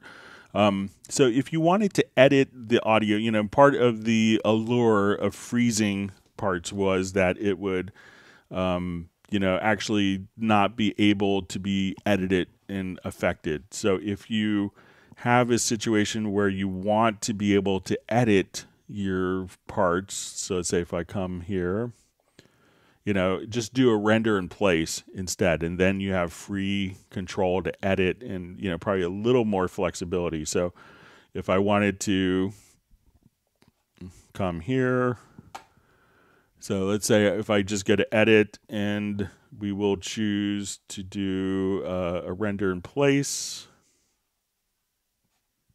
So I'll just say,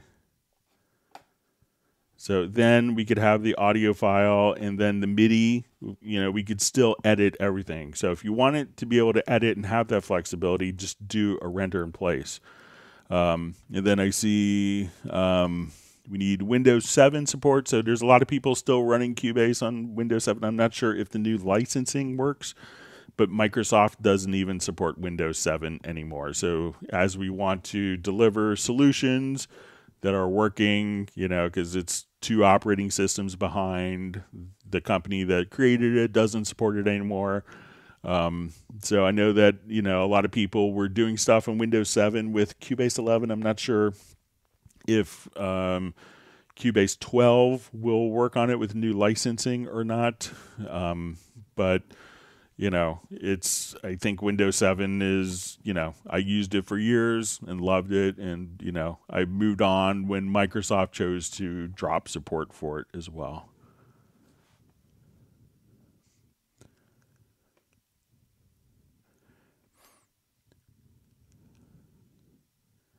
All right, great to see Best Green Jesus on.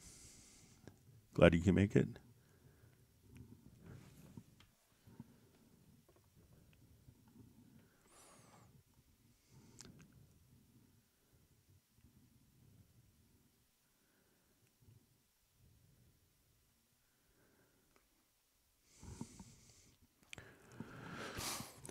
All right. All right. Sorry, my chat field just jumped.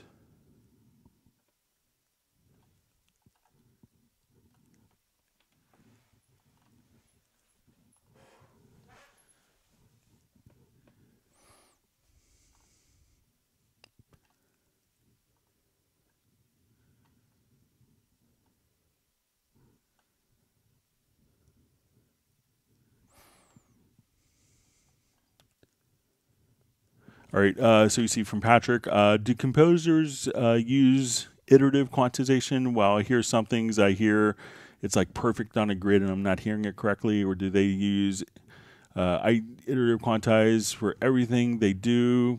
So different composers will do different things in, depending on a particular situation. So sometimes they may want something to be very free and not to be quantized at all.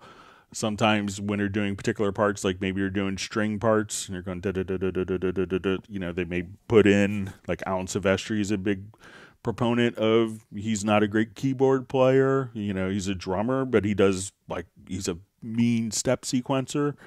So you could do a lot of stuff in step sequencing. So a lot of guys, when those really fast string runs or like, like those 30-second note string runs that we hear in big action films, those might be done, all directly in step input. So it's, I think a lot of composers may just use, iterative quantization because it's turned on by default. But if you're trying, it could really depend on the source material as well. Sometimes the differences in the placement between 80% of the beat to the beat, may be so subtle that a lot of people don't pick up on it.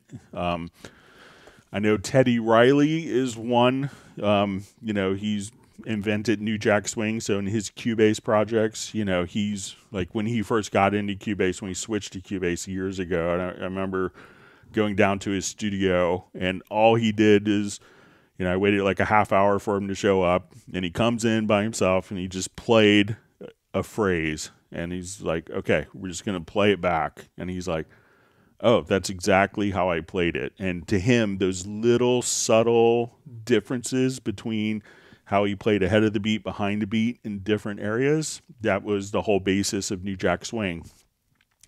And he found that the other tools he was using when he do that was kind of auto quantizing it, and it wasn't. And he was going crazy with another program when they kept telling him, "It's like, no, it's exactly as you do." He's like, "No, I didn't play that." He's like, "No, that's what you played." He's like, "No, I didn't play that." So his whole thing was when he played it in, he wanted that particular feel. So for different artists and different genres, it can make a difference. But I think a lot of people may just, when they do quantizing, may have it on iterative quantize by default and may not realize they're doing it, or find that the results are pleasant enough and and corrects what they want to and still leaves it musical.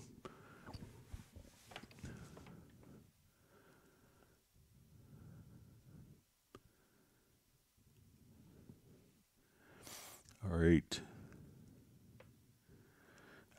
So we see that Madge Deepers is warming up nicely now with all the nuggets of knowledge. So thanks for letting me know. My wife is always cold, so I'm always very cognizant of that, and give her warm teas throughout the day so she's not cold.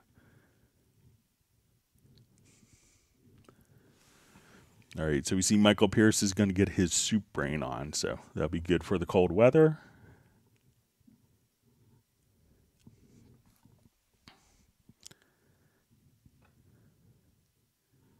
See, Patrick says, "I wish one day to become a great composer, and I will thank Greg for helping me." So that's very kind.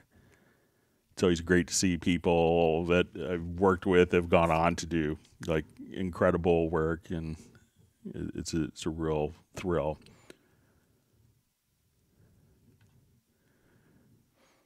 See, Gareth is whipping up a storm with those Hallian layers. All right. Michael Teams wants people to whack the like button.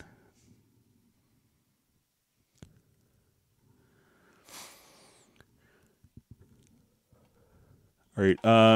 So I see when opening plugins on a channel, any way to set up that plugins never open on top of each other. All right. So let's say, I have a bunch of plugins here. So I think if I open up all the plugins, so I think if we position them in a way, so let's say if I position these and now I close all the plugins, that those plugin positions will be retained. So I'll open them again.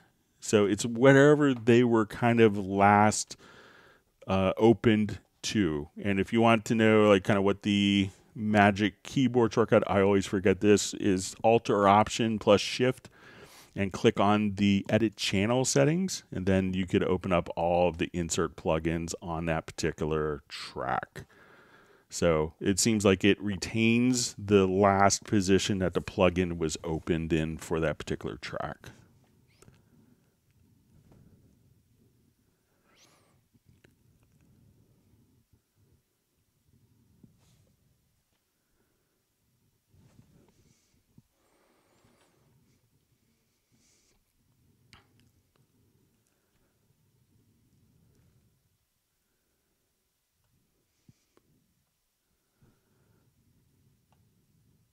All right, reading through comments.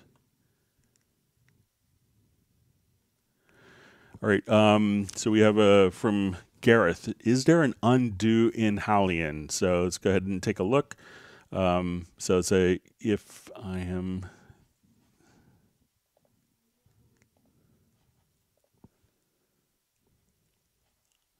let's say if I am here.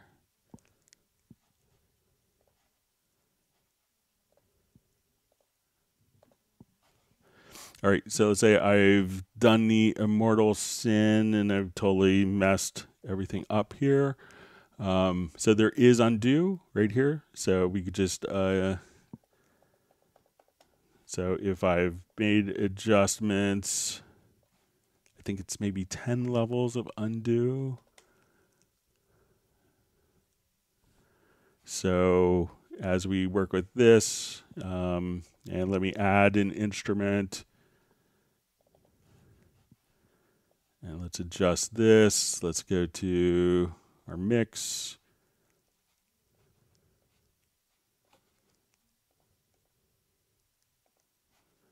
So now we go to edit here.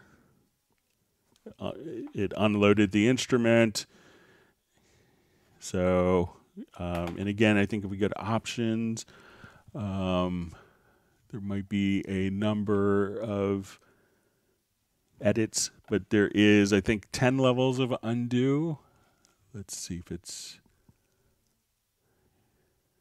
so, but just use these and then you have redo as well, Gareth.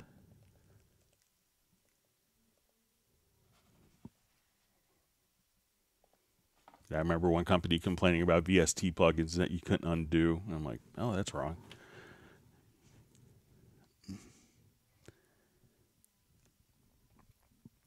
I think Graham has a good point about weather, about people that, you know, cold weather, just like when people, you know, were younger years ago. So having a frosty December, it's just probably when you're, and it's a great point that when you're kids, you don't worry about the heating bill as much.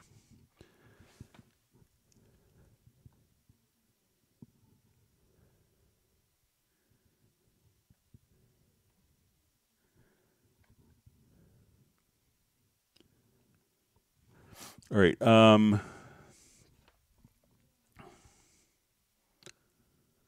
Okay, Gareth wants to multi-layer that like. All right.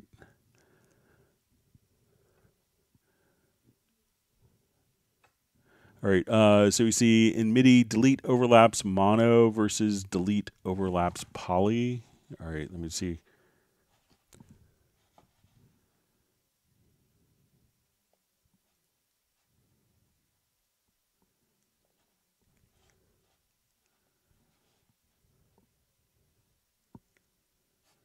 Okay, I haven't played with that, but let's see if we can get it figured out.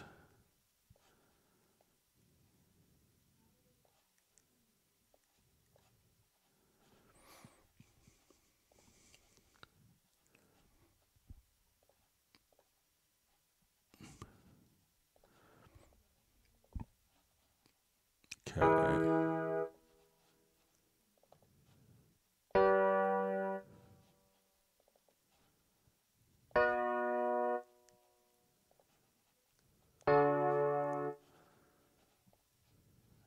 Okay, so let's try polyphonic. And let me join these together.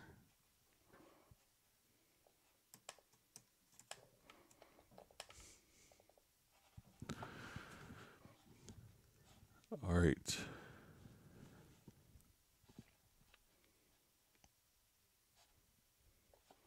Okay, so I'm going to split this. All right, and let's say I have these two overlapping, and I'll make this one. Let me just change the pitch on those so that it's further down and out of the way visually. Okay, so I have these overlapping. So at this point, now we'll get to MIDI, to functions, and delete overlaps, poly.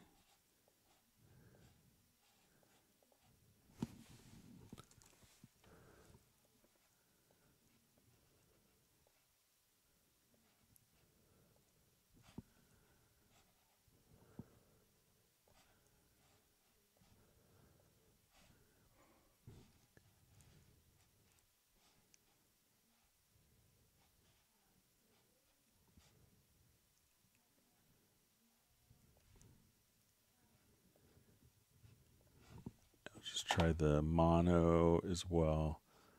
So I haven't worked with that particular function. Let me just see if it's...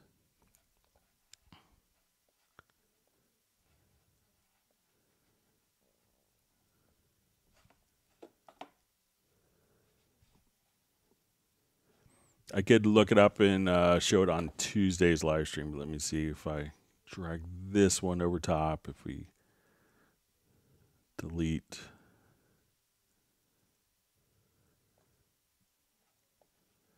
Yeah, I'm not sure what that function is, but I'll do some research, and we could show that on Tuesday's live stream. Sorry about that, Ari.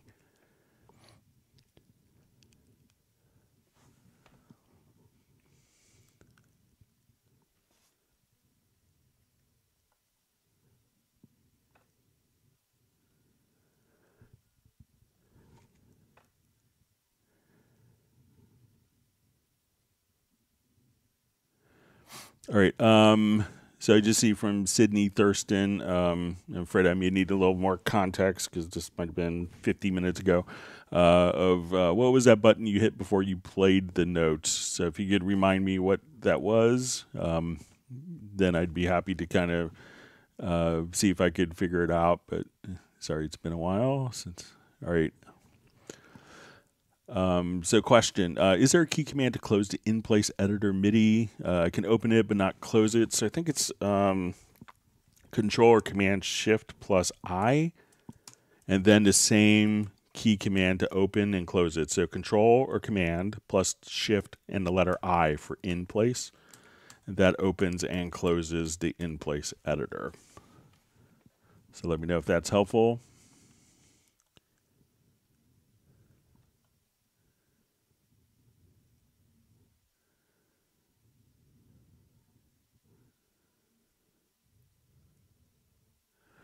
All right. All right. So we have a question from Spy Girl. So says, question, my last tried to make anyone understand. I cannot use the draw automation tool on the audio channel because I don't get the blue line. You do it and I can't. Many have this question. So maybe it's not in Cubase 12 AI, LE version with the clip gain, so if you wanted to do this, I don't think I have, an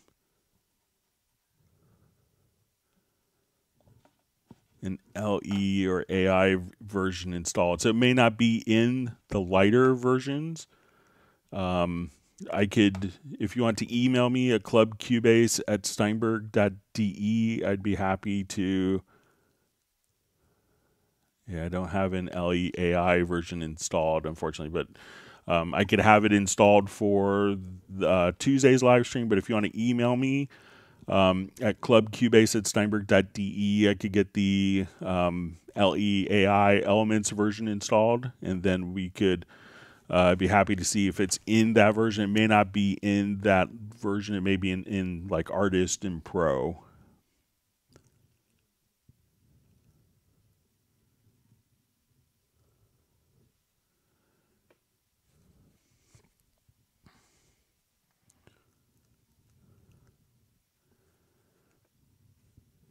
All right. So, hi, how come that my version Cubase still shows 12.05, but I have updated to the latest version? So it is 12.05. I'm not sure. I don't think I updated to the latest hotfix myself. But when you come over here on the Mac, you can see About Cubase Pro or under the Help menu, I think on Windows. But see if it'll probably say 12.052 if you have the latest hotfix. I haven't done it yet myself. Just been busy with other work stuff. But let me know if you see it on the About screen there.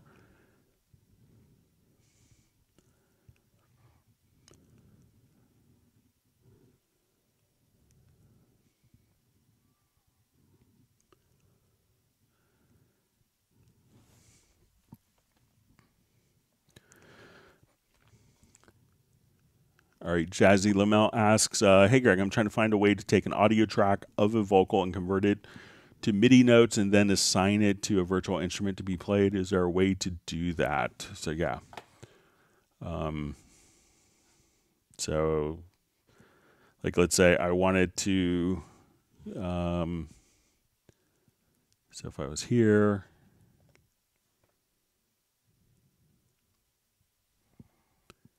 and we could do this through Very Audio. So I'm going to revert this project quickly.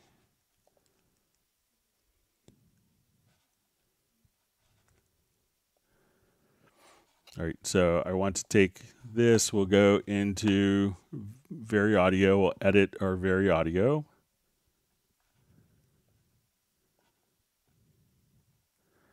All right, and then under the Very Audio, we'll see functions, choose functions, and we'll say extract MIDI.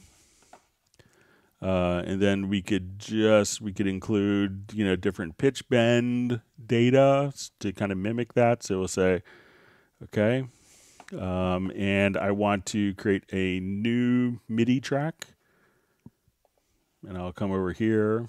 So once we do this, it's now in MIDI, and you could play it back through any device. So within the Very Audio editor, so double click, you want to enable Very Audio, make sure that the edit Very Audio is on. From the functions, come here, and then extract MIDI, and then you could choose to put on a selected track or a new MIDI track, just like that.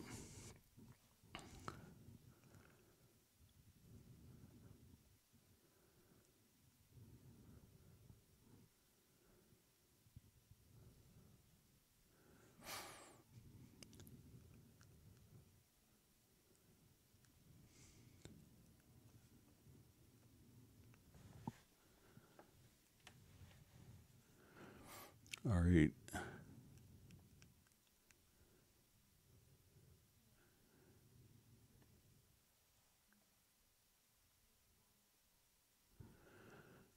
All right. So we see, hey, Greg, sometimes it's hard to find the question that you're reading and answering. Is it possible when you read the question that you say the time the question was posted first? I'll try to do it periodically, but this is at my time, 2:16 p.m., so an hour, 16 minutes into the live stream.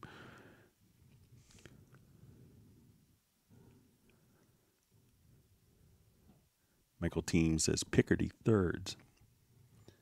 That may be spelled wrong, but I went to music. I have a degree in music for some reason. Anyway.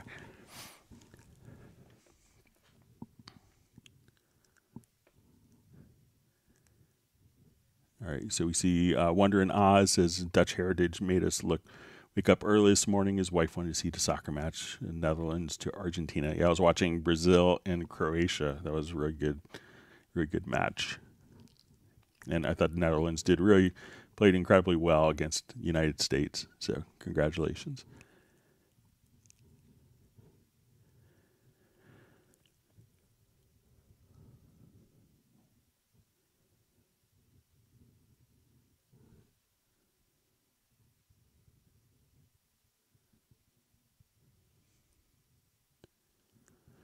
All right, so we see from Noah, sorry, I'd like to be, and this is about the selecting the 16th notes, and he wants the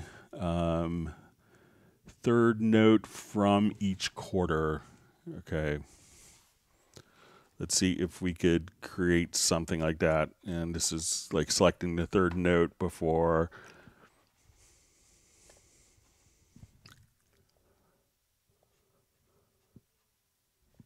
Let me do something in 4/4.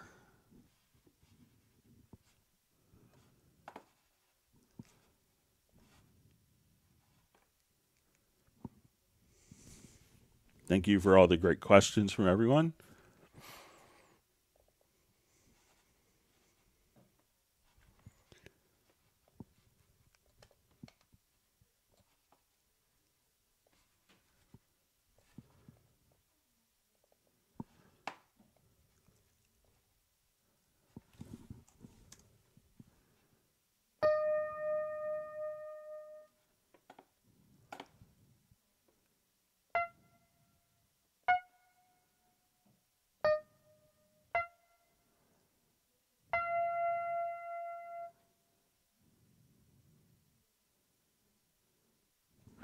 All right. All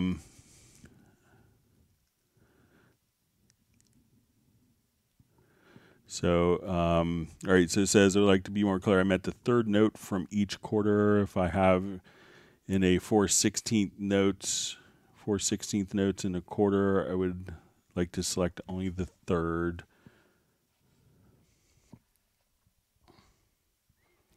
All right. So let me just set this to.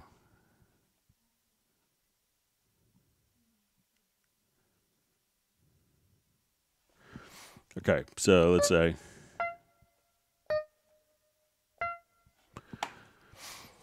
Okay, so if we want to select only the third 16th note, so let's see if we could do this.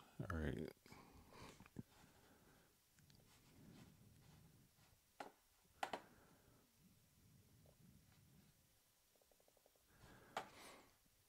Okay, so let's say we want to do type is equal to note, and we want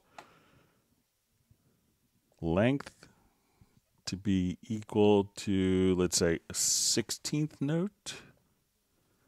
So I'm not sure if it's every 16th note. And then let's say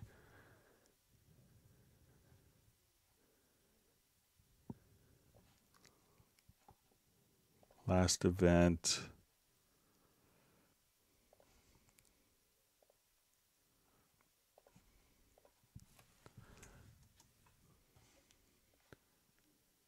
Okay, so let's see if we just select it here.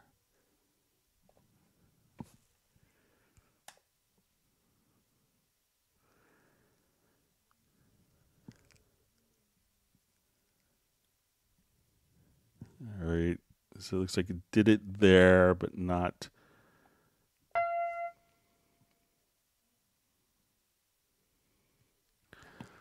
All right, so let's say if I.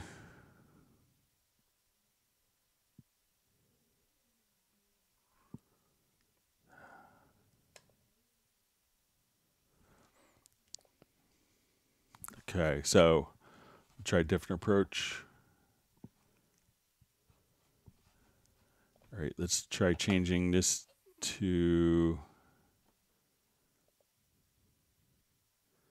position inside bar range.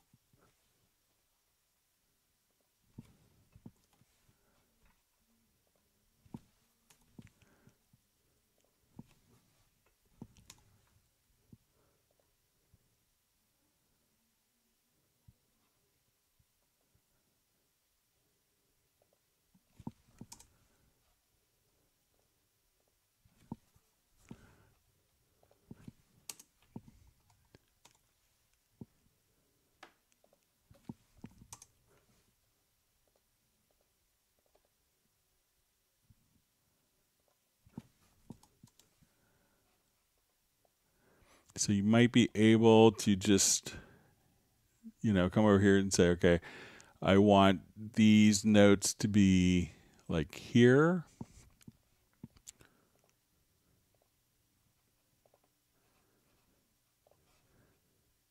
And then we'll insert, and then we can say position is inside bar range. And then we could say, okay, this is going to be, or this. And let me just,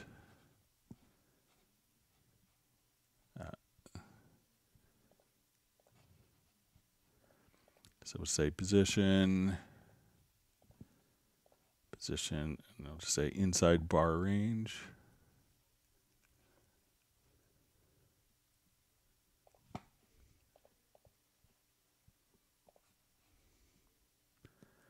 So if we just kind of choose like the 3rd 16th note of each beat, you might be able to do stuff like that. And let's say if I wanted this to select, that you can set up within that particular ones, but I could play with it a little more and see if I get it more refined with a logical editor. But if you want to email me just a quick part that I could look at, that would be helpful. And you can send it to clubcubase@steinberg.de.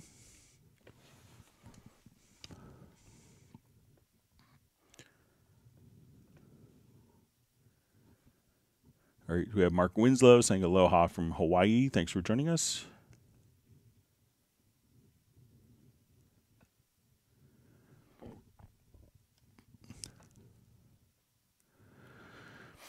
All right, so we see question, is it possible to set a picture to an external MIDI instrument on the media tab? So currently there isn't a way to do it. It's just going to be for plugins, but what you can do is come over here to the actual tracks itself. And if you wanted to have, a particular instrument, you could load up even your own, you could take pictures and load up the instruments here.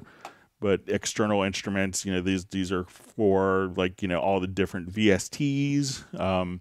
So there isn't a way to see like your external instruments with a picture here. So not that I know, you might be able to hack something, but it's not designed to do that. So.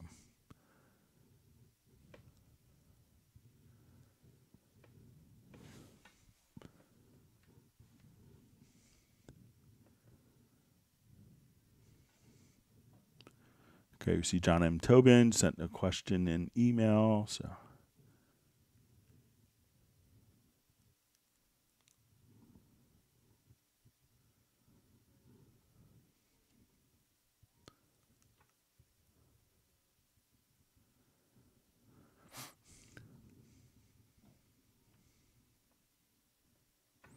all right. So we have a question for Patrick. Do lanes follow if I move the lane, Greg? I don't want to follow. What can we do that? So if we have lanes, so we'll come over here. Let me just revert.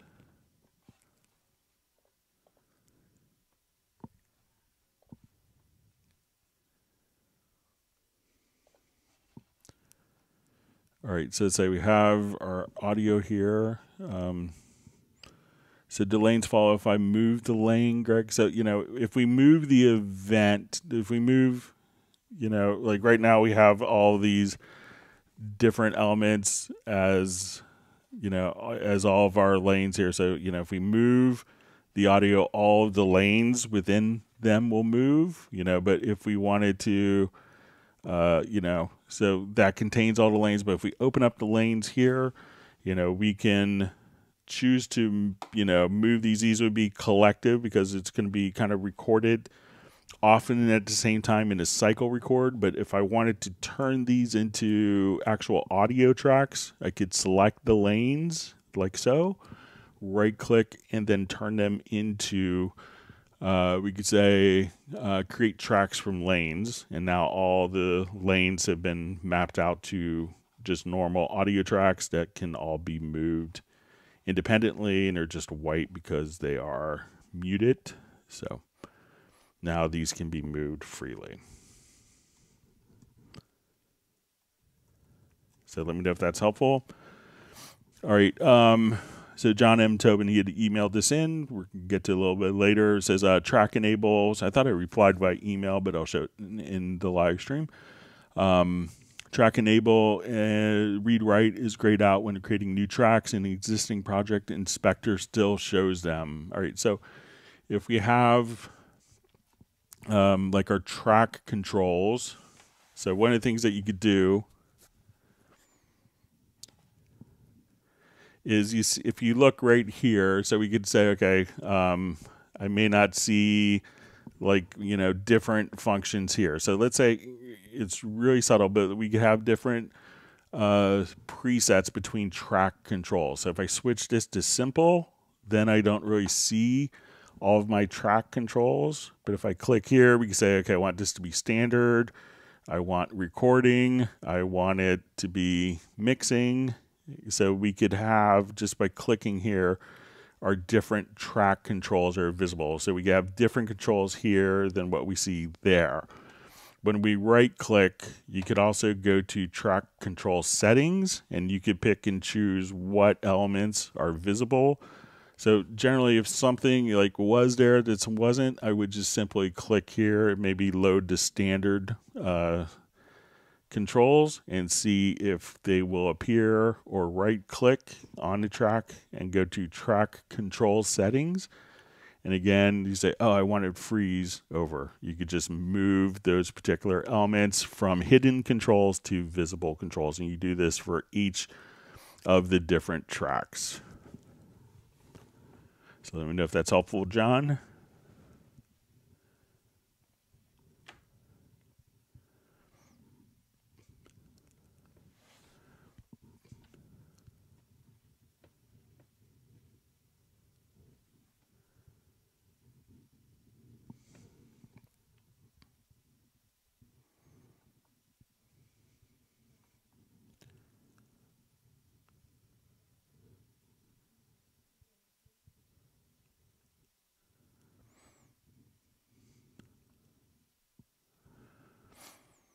All right, so we have a question. Can you explain a bit different algorithms we have available? I know the general stuff, but never really understood in what cases should we change it manually. Vary audio use example, maybe. So when we have our different algorithms for stretching, so, you know, as Cubase has grown, there's been algorithms that have been added. So when we look at different algorithms, so we have standard algorithms, and these are, you know, older algorithms, and often will be, you know, and we maintain these for compatibility. And then probably the Elastic are higher quality algorithms. So these are broken into 3 different categories.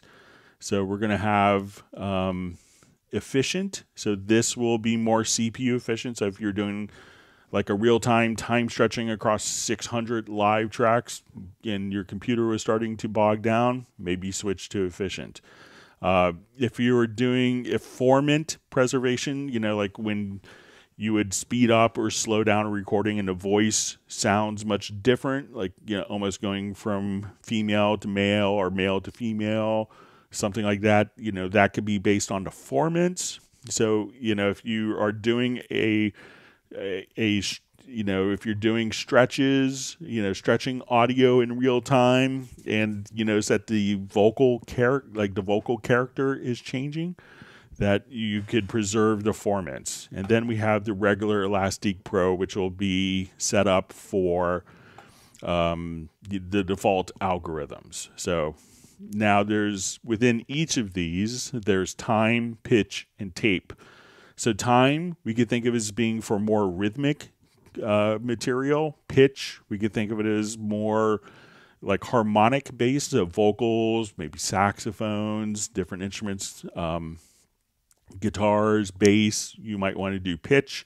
And then we have tape, and tape mimics an analog tape machine. So if you're in tape mode and you slow down the tempo, the audio changes pitch as well as the length, just like an analog tape machine would do. So that way you could do kind of vary speed effects. So again, we have kind of formant preservation, standard, and efficient. So, and then we have ones that favor rhythmic, one that favors harmonic content, and one that will work kind of like the same paradigm as vary speed on an analog tape deck. So that's what tape does.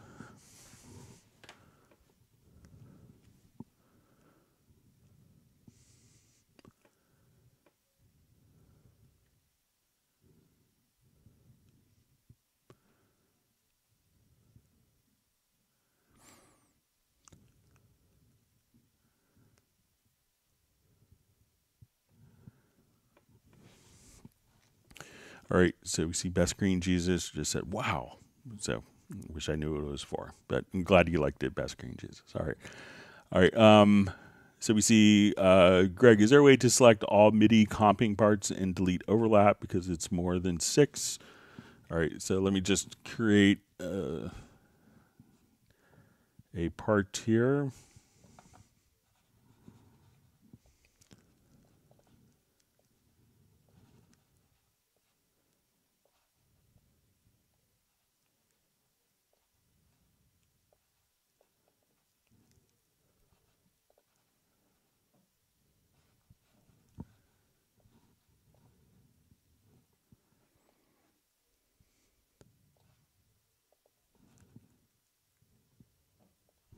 Let me activate this, sorry.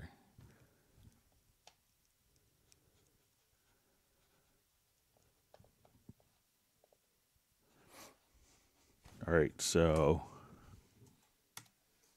I'll just do a quick MIDI recording here. And I'll switch.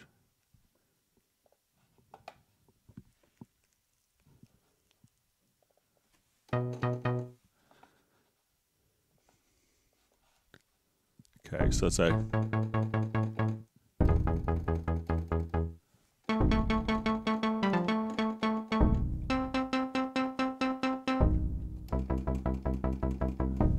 All right, so I have a number of different parts.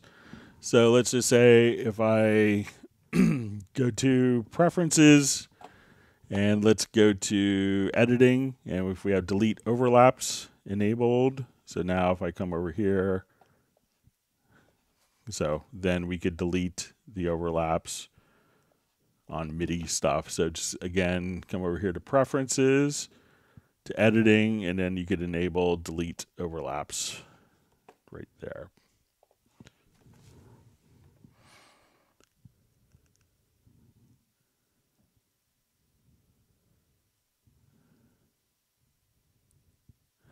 And if you wanted to like merge all those together, so let's say I had a number of different parts that were merged, all you had to do is grab the glue gun and hold down Alt or Option, and then we could take all of those parts and merge them like that if needed.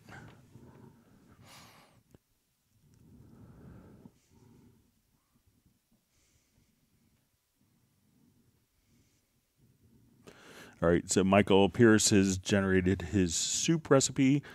Cider and onion, butter and softened onions, garlic, then bottle of UK cider plus potato and thyme, simmer, stock simmer, and potato cooked cream blend topped with melted cheese toast. So sounds great. Thanks for sharing. I'll warm up everyone who's suffering from cold weather.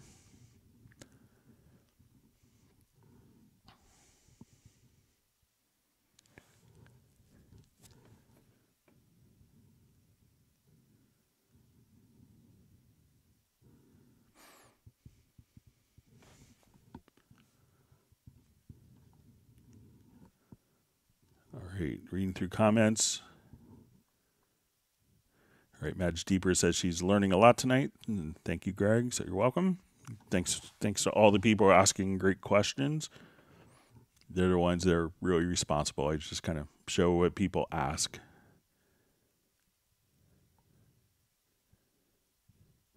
All right, so we see Spike Williams is just bought a house in, is it Rhonda Valley? Can't wait to move. Perfect recording environment and an inspirational landscape. Congratulations. Hope everything works out with your new house and studio. So Graham Witcher's just saying just how wonderful, Greg. Christine McVie and Fleetwood Mac. Yeah, I was really sad to read of that. So I got to meet her once with Stevie Nicks at a Fleetwood Mac concert because I was friends with Bob Welch, who was the guitarist before Lindsey Buckingham and Stevie Nicks joined the group. So it was kind of a lot of fun.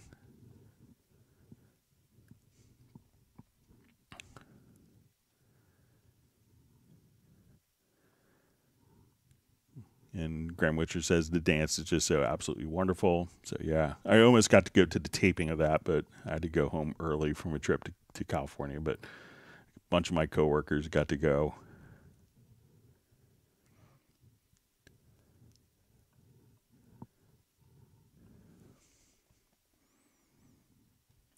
reading through it.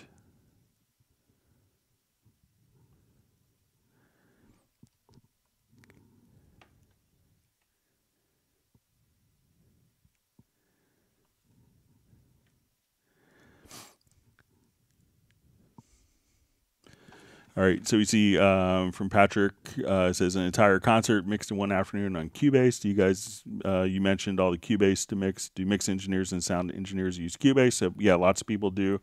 I think that might have been pre-Cubase. It was probably 97. So it was probably just when VST was just starting. So I think that might have been done with D88s, if I'm not mistaken. I know it was Elliot Shiner did it. And he did it in conjunction with David Hewitt's truck, which is the old record plant remote. And David Hewitt had done everything inside of Nuendo. And after like 2004, when I worked on the Eric Clapton's Crossroads with him.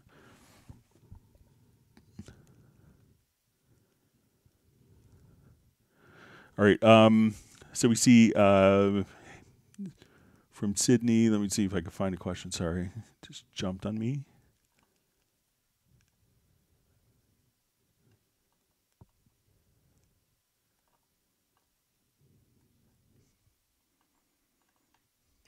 All right, my chat field just jumped. All right, so I think I'm back. So from Sydney, Thurston.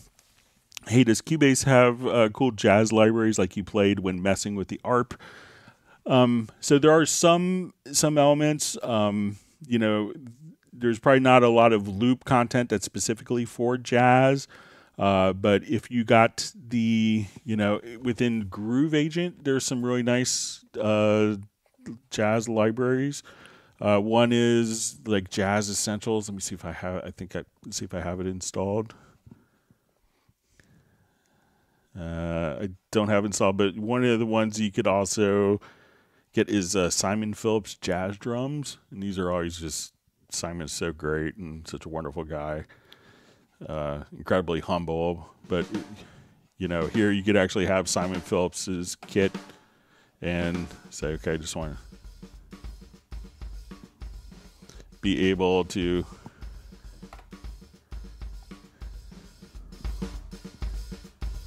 so now, okay, I just want to do patterns. And I want this to be more complex. So you actually have Simon Phillips, not only his kit, but him playing. So there's some really good, you know, jazz drum stuff that's available for Groove Agent. It may not come with it, but it is available, and it's a great option. So check out Jazz Essentials or the Simon Phillips Jazz Drums. Are really good, and you know, those are like the hardest parts to program authentically when doing MIDI stuff in jazz. So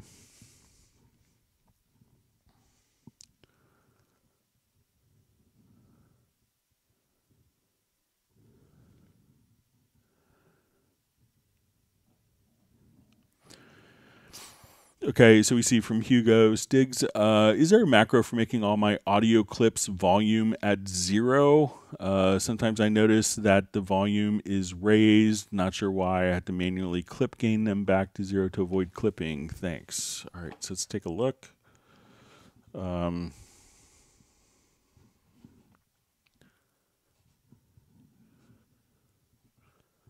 let me just go over here where I have some more audio.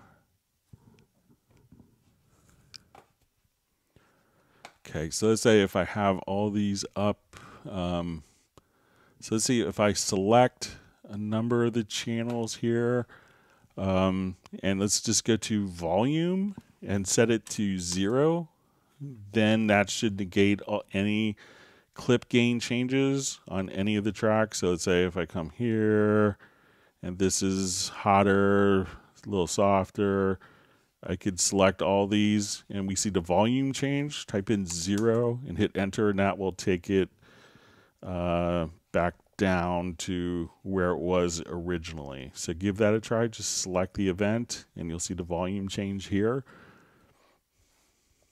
So I don't know of a key command to do that, but you could select it and just do it from the info line and do that across multiple tracks, multiple events rather.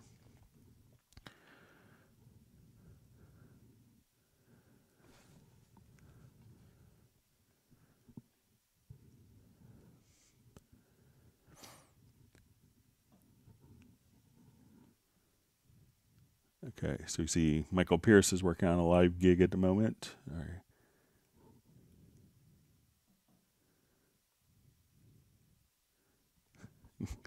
Gareth wants me to keep the craziness. He'll turn it into a Hot Mess Xmas single. So.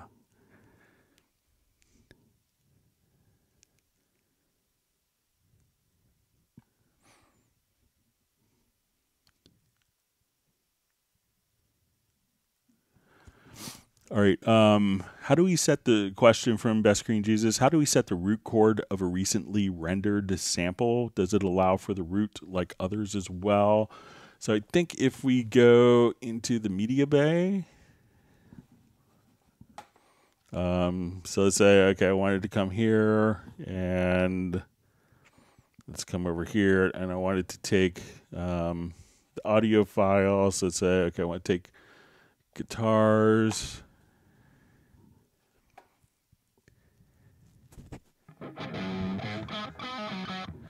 All right, and let's see if we scroll over. We could probably now at this point come over. So let's say we want to go to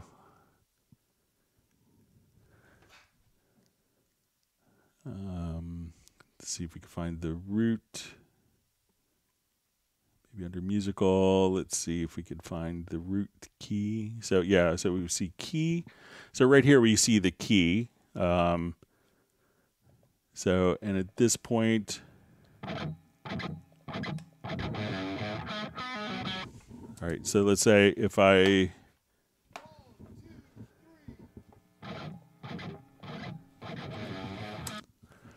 so let's say, okay, I want to go to this guitar part, and let me just open this up. So now when we are on our right hand zone here, you should be able to, yeah, you can set the key directly here. So you could just, so you could set the key in the file, and then that way it could automatically go. So to set the root key, go to Media Bay. You can select the file. You could go to the right hand side, and if you don't see like the key, you could, you know, come over here and pick and choose like what exact, you know, so if we go to musical, you could set the key, but it looks like the key is enabled by default, and then you could just set the key from Media Bay for the event right there, and that should follow the project root key.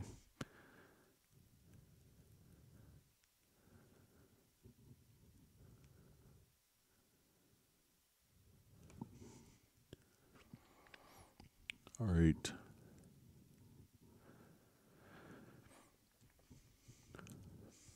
All right. So Jazzy Lamel just asks, says, "Hey Greg, I think I made a mistake. I meant the highlight tool. Can you show some tricks and uses for it?" So I'm not sure if the highlight tool is this tool, like the range tool. So like, so if I wanted to take like this bit of audio and let's say I wanted to delete it, so I don't have to necessarily cut it. I could just hit the backspace or delete key. If I wanted to, you know, take a portion of the audio that's selected and move it to there, or if I wanted to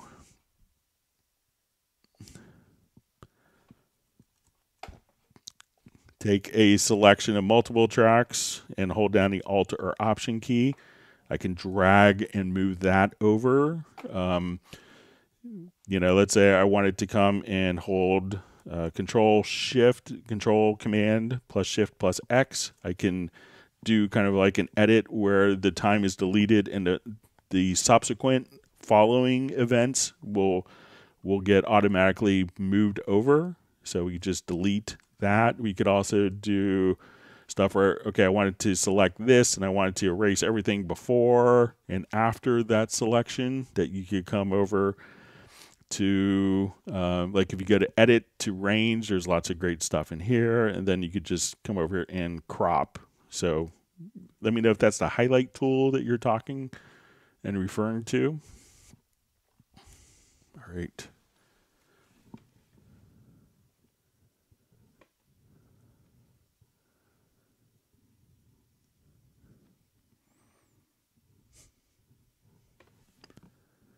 All right, so I sense a Hot Mess Christmas Carol coming on here, inspired. See Gareth and Michael collaborating here in real time.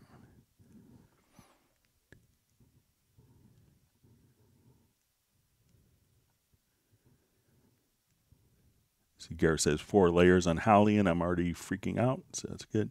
But the PC is fine, that's good. All right, so a question. When using compression in a master and a mixer, would it make a difference if you use it when mastering and using compression? You know, so sometimes if you're going to take it into a mastering engineer, you know, not everyone has the benefit of saying, okay, I'm going to now work with a mastering engineer, that, you know, you probably wouldn't do a heavy-handed compression on the master bus before handing it to a mastering engineer. And maybe if you're working with a mastering engineer, you can say, hey, do you want me to put any dynamics processing on it, or do you want me to leave that to you? A lot of times the mastering engineers say, you know, if you don't, you know, like they would prefer to have control over that because they're kind of looking at it from a different perspective. One analogy I heard was, you know, you can't unburn the steak, which I thought was a good one. And so, you know, it's okay to, you know, put some compression on if you're just going to deliver it straight from Cubase. If you're going to send it to a mastering engineer or do different mastering, you may want to leave the compression off at that point in Cubase and do it in the mastering stage. So if you're doing multiple songs, like for a CD or album release, that you could have consistency from track to track and make it sound cohesive.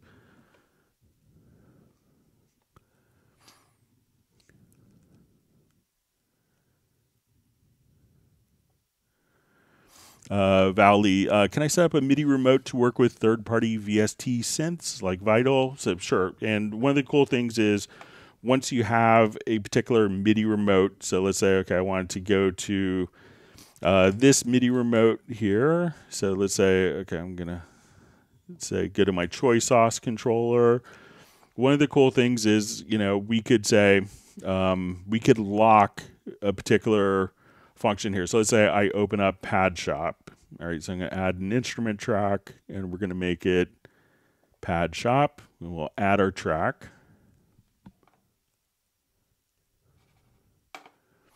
All right, so now, you know, we have the ability to have this automatically control elements in Pad Shop when Pad Shop is the active window. And if I switch to like an audio track, now the audio track is the active component here. So I come to this and I could have my quick controls automatically controlling different elements in Pad Shop. But if I wanted to lock it, I could just say now when I go to a different track, regardless, I could have one dedicated controller of quick controls that's just operating Pad Shop regardless of whatever is selected. So we could lock a MIDI remote. So one MIDI remote could just be dedicated for a particular instrument if you wanted to. Or if you wanted to defocus quick controls to go on what is the focused window, whether it's going to be the track controls or plug-in parameters, whatever is the actively selected window. But if you wanted it to lock and be dedicated to one particular instrument, you could do that just by locking the MIDI remote control and locking the focus right here with the pad lock.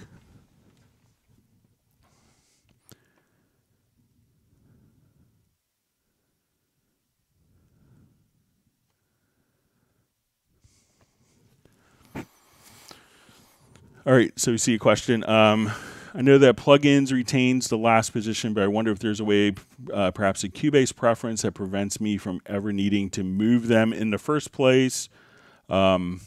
So I think the concept is that they open the plugin in the center of the window by default so that it's visible kind of regardless of like your screen resolution, regardless of, you know, where it was initially. So I think the initial state opens up in the center of the screen so that it will all, you know, so it's not hidden and unexpected the first time you open it up. So I don't think that there's a preference there, but I think that that is a sensible approach to it so that, you know, when you open up a plugin window, it's not, you know, if you have a second screen that's turned off, it's not opening on a second screen that's turned off, stuff like that the first time you use it. So, but I don't know of a particular preference to do that. So I think the default state of opening in the center where it is known to be visible and then being able to adjust after makes sense.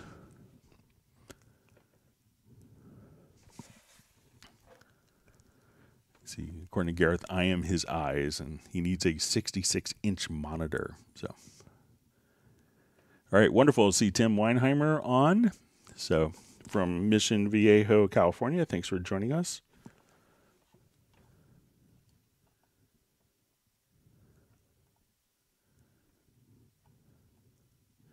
All right, Michael Teams wants people to smash that like button. So, I'll concur with him.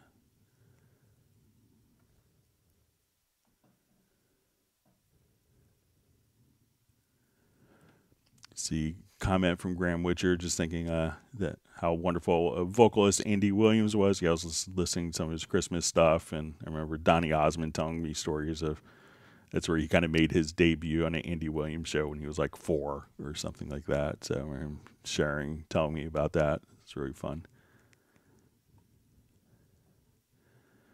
Jazz Dude just says there's only one goal in life: master Cubase and know 90% of its options / features. All right. That'll keep me unemployed. So, all right, wonderful to see John Costigan on. Don't know if I said hi to him earlier.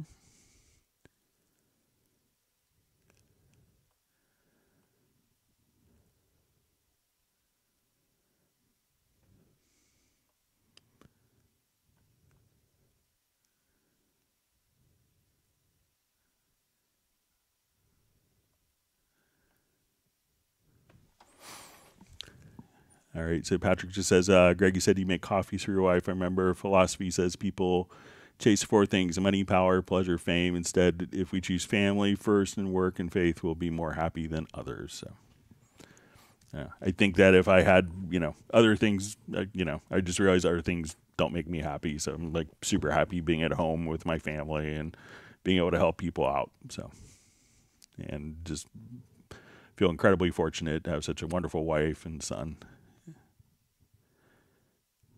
All right. All right, so we have Tony Hintika just asked an opinion on Metagrid Pro iPad app for controlling Cubase. Have you tested it?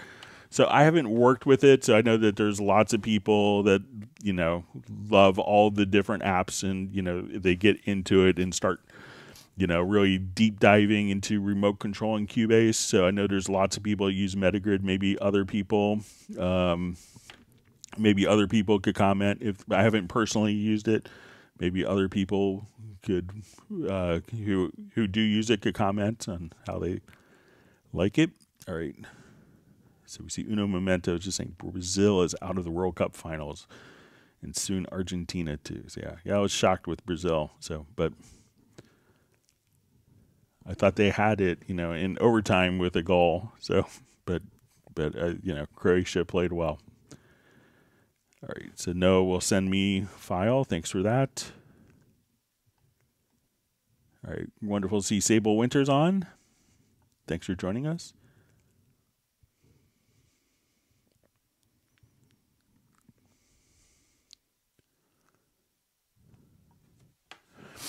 All right, question. Is the Halion Sonic SE works with eLicenser? Because when I start Halion in Cubase 12 Pro, it's completely empty. There's no sound in it. There's a minus sign. I reinstall it already, still the same. So Halion Sonic SE does work with the new Steinberg licensing under with Cubase 12. So the Halion, the full version of Halion and Halion Sonic are still on eLicenser. They'll be migrating soon.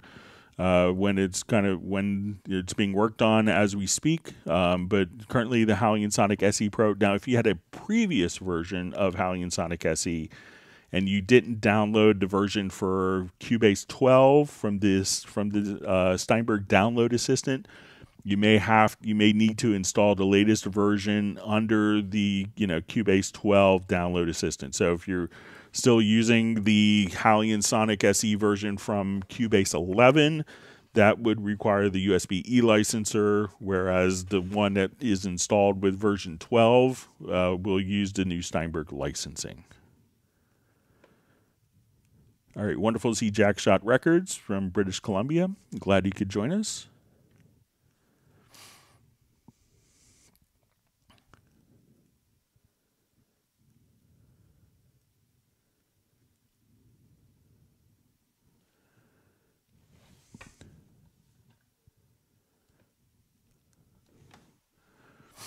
All right. All right. Sorry, my chat field just jumped.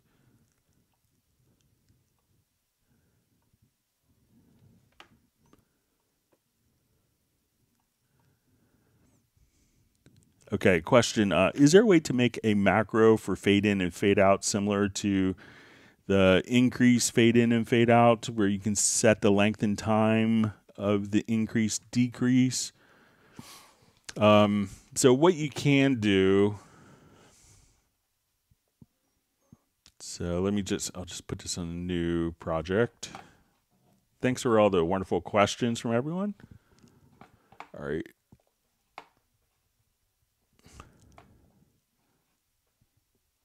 Let me just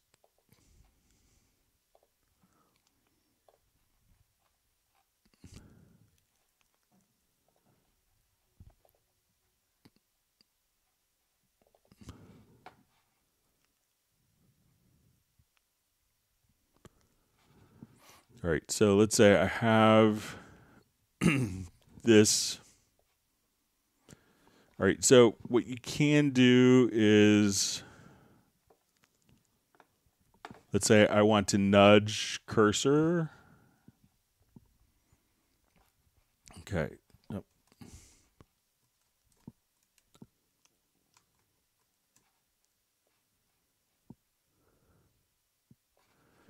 Okay, so I'm going to set my quantize here to quarter note.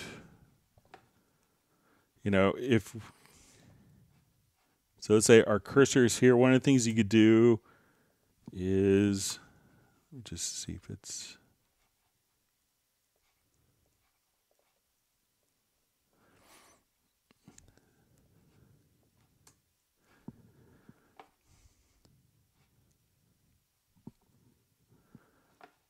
so if we have the beginning of a file, so let's say if I have a selection here, you could hit A, and that would do a fade to range. And then if you nudge, so let's say,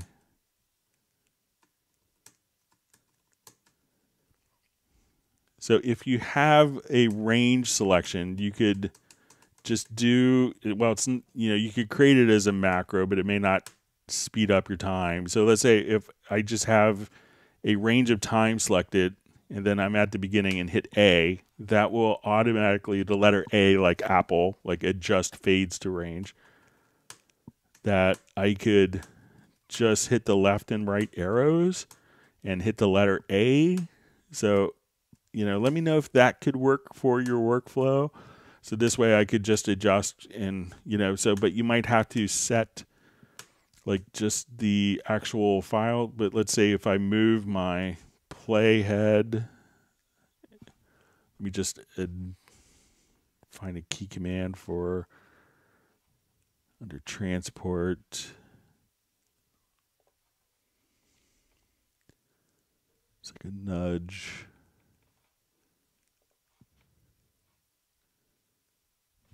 Okay. So let's say if I'm here, Yeah, so if you have like a selection with the range tool and then hit A, let me know if that is helpful, because then you could just say, okay, I want to fade to here. And then you could kind of do different fade in and fade outs kind of based upon the particular range. While it's not a macro, that could speed up kind of your workflow process with that.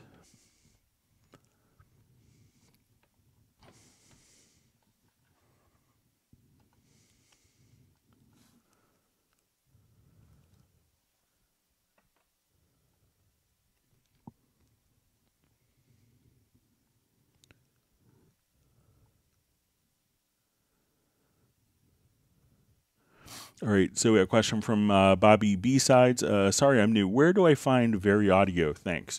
All right, so all you have to do to find Very Audio is you could double click on an audio event, and then you'll see the Very Audio tab here. And then at that point, you'll be able to click on Edit Very Audio. That will do the analysis and create the segments. So double click on the file. You'll have, that will switch to the sample editor. You'll see the Very Audio tab at the top. Click on Edit Very Audio, and then it'll do its analysis and determine the pitch, and then you could do the editing like that.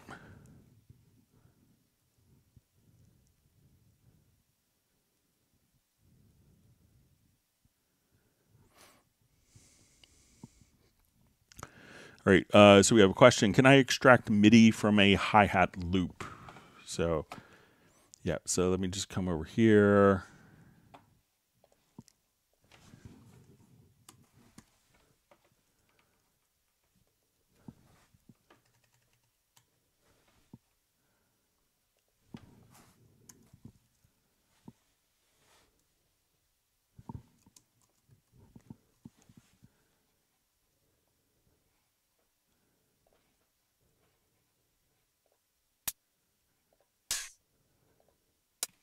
Let me just see if I can.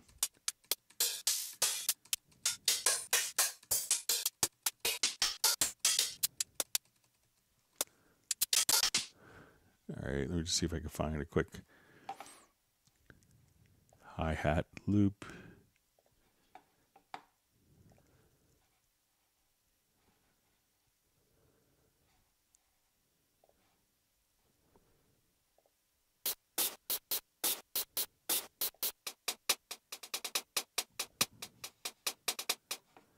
All right, so let's say if I want to do this, I could. All right, so let's say I have my hi-hat here. So I could now just double click and let's go to hit points. And I'm going to go ahead and just open up a quick instance of, let's say, Groove Agent SE.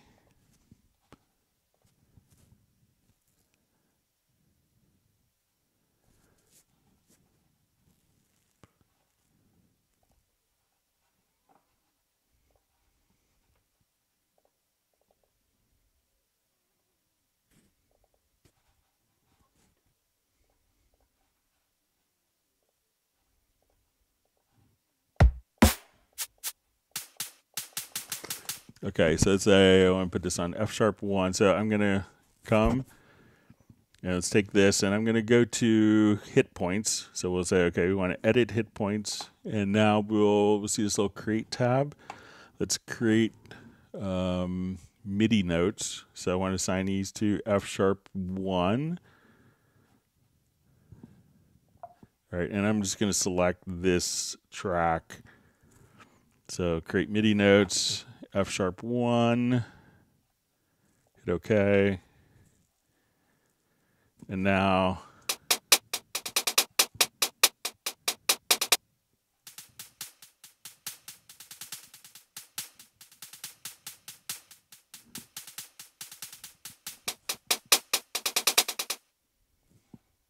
so again.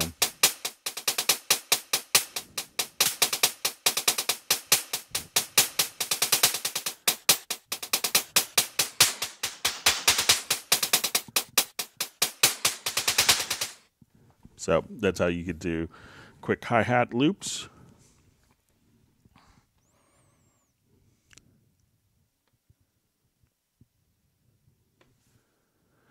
All right, so you see from John Tobin, unfortunately, this time not helpful. I did all you suggested prior to tonight. I just had to reload all channels to new blank project. Just don't know how it happened. So I'm not sure if that's after you showed it to me or not, or after I showed you.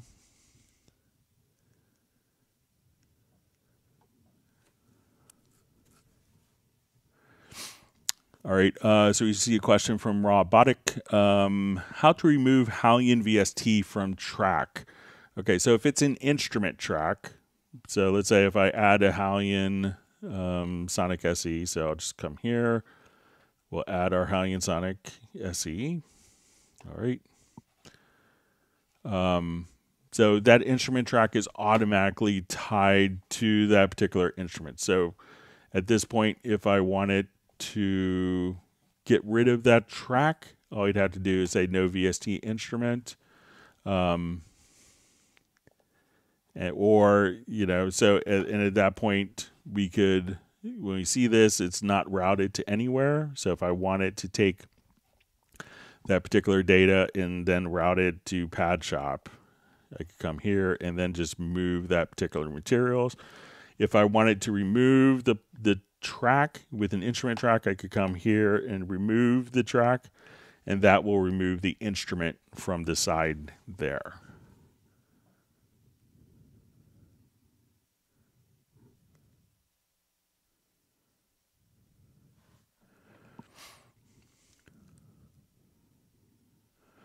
All right, so we see from Donald Letcher, Greg, after creating an expression map where key switch colors are automatically assigned in the editor view with articulations visible, all the key switch articulation vents are the same color. All right, so let's take a look at it.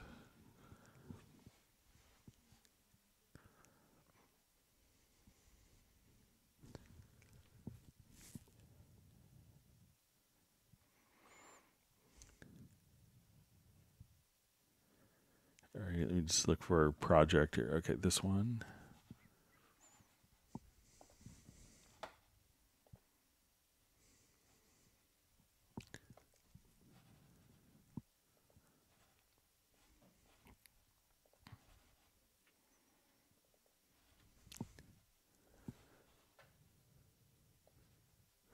Okay, so let me look at my note expression here. So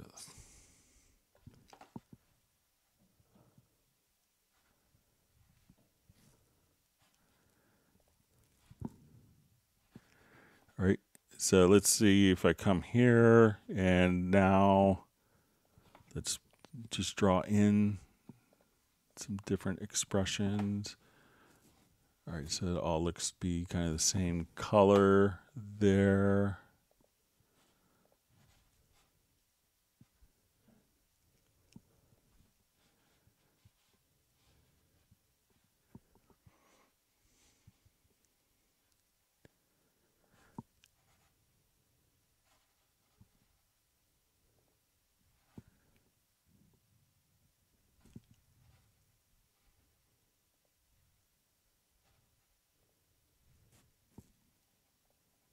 Yeah, so it looks like it's the same color here. Let's see if I'm missing anything obvious.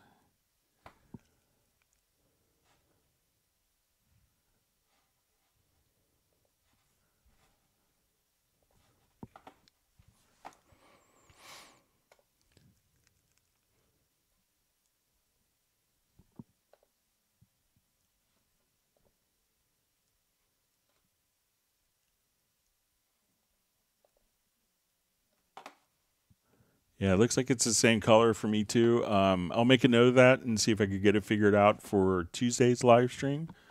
Sorry about that. There may be some reasoning behind that, but it seems like it's not carrying over the colors. So, but if you want to send me an email, just as a reminder, to clubcubase@steinberg.de, I'll take a look at it on Tuesday's live stream.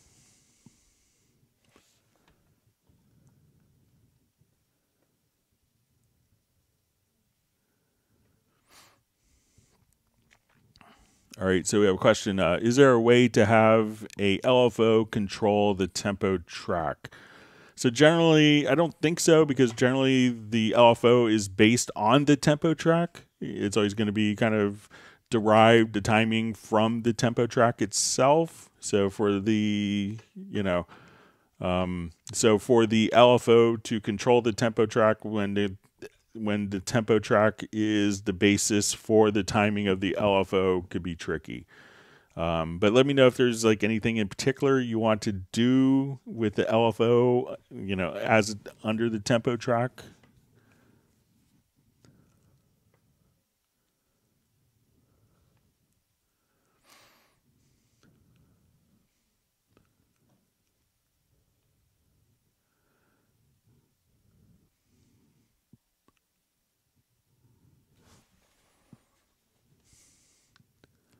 All right, so Nick is so-called in Essex in the UK. He's asked Uber to deliver everyone an Irish coffee, and delivery times may vary. So sounds good.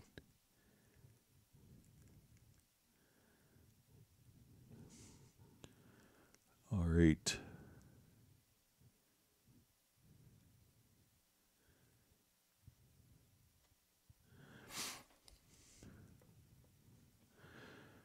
All right.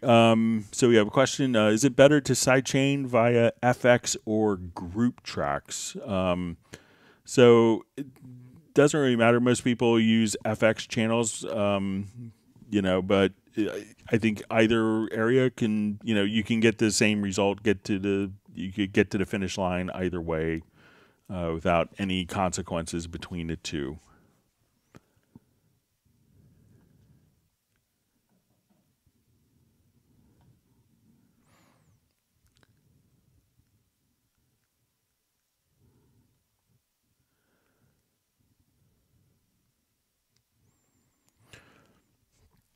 All right, we have a question from Sable Winters. Easiest way to apply effects to slices: move or copy or slice down to a fresh track. All right, so I think like the offline processing is good for this. So let me see if I have. All right, let's take a look.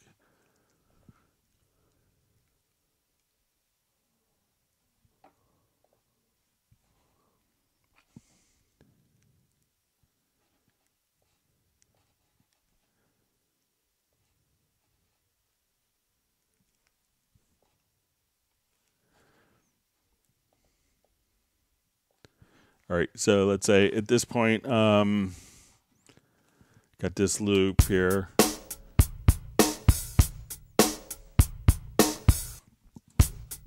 All right, so let's say we'll slice this up. So I'm going to come over to, and let's adjust my threshold down a little bit. And let's go ahead and create slices. All right, so now we'll take this into our part editor. All right, so let's say I want to take the snare, and let's see if we could do this. I haven't tried this in the part editor, but let's just say, okay, I want to put a reverb on the snare.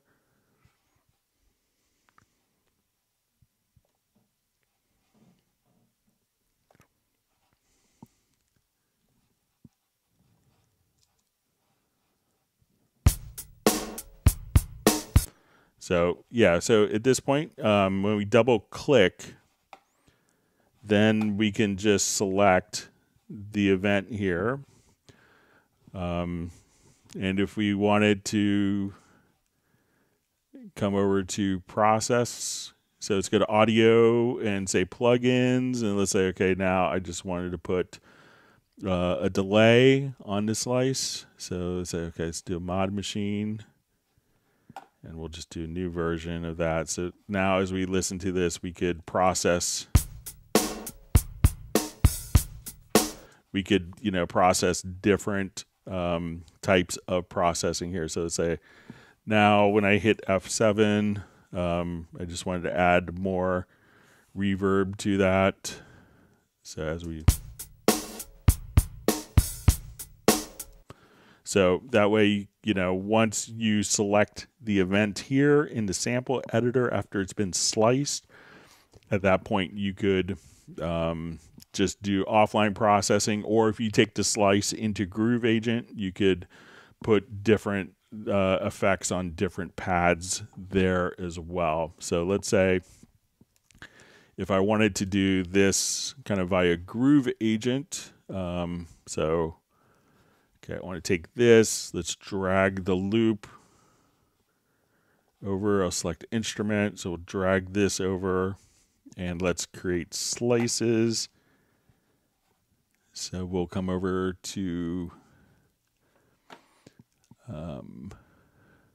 slice, create our slices. So now, so I could take this pad, and let's say I wanted to go to the mixer, and I wanted to add a reverb onto this. So we'll make it a reverence. And so now on my snares, I wanted to come over to edit, and then we'll go to the amp, and we'll say, okay, we'll see our aux sends here. So say, okay, now I wanted to add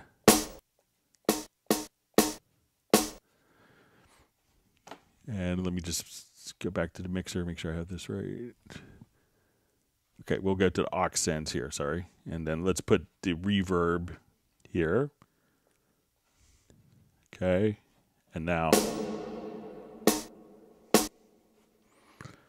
so I'll go to select the pad, and under edit, go to amplifier, and then you could come over here. And let's say I wanted to put a different reverb on this. So say I want this to be our time to be shorter. So, and we'll put this on aux send 2. So we'll come back, select this one. I'll get an aux send 2. And now if I played the pattern, so say,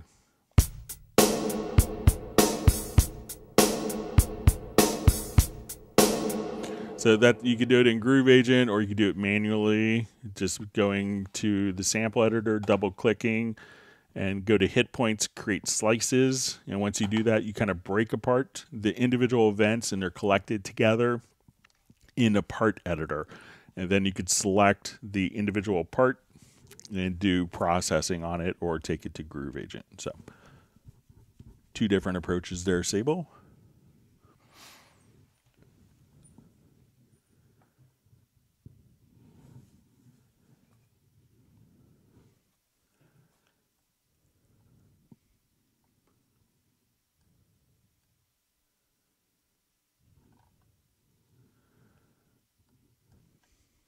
All right, my chat field just jumped on me.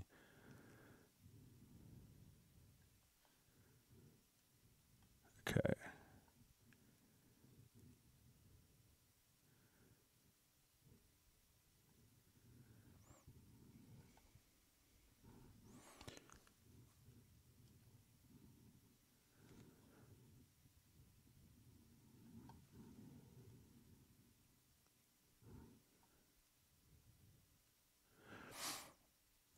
All right, so we see from Emmanuel Morin, hello Greg, Cubase 9.5 Pro on Windows 10. I don't use Control Room, but why does Cubase remember my audio connections dash output after opening a second or third file? All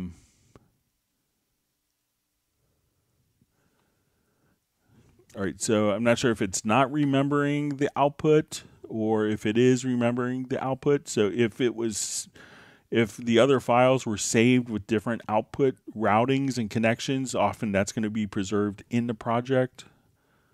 It says I don't use Control Room, but why does Cubase remember my audio connections output after opening a second or third file? So let me know, Emmanuel, if it's not remembering them, or maybe that you had different audio setups and maybe they weren't saved with the new audio setups.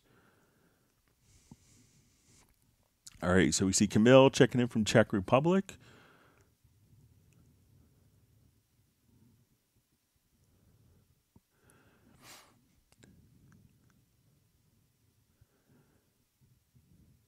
All right, so we see a question from Jackshot Records follow-up. My hope with the macros was to select multiple events and add fade-in, fade-outs to all of them and be able to increase it with repeating the macros. All right, so let's take a look at like a multi-track thing.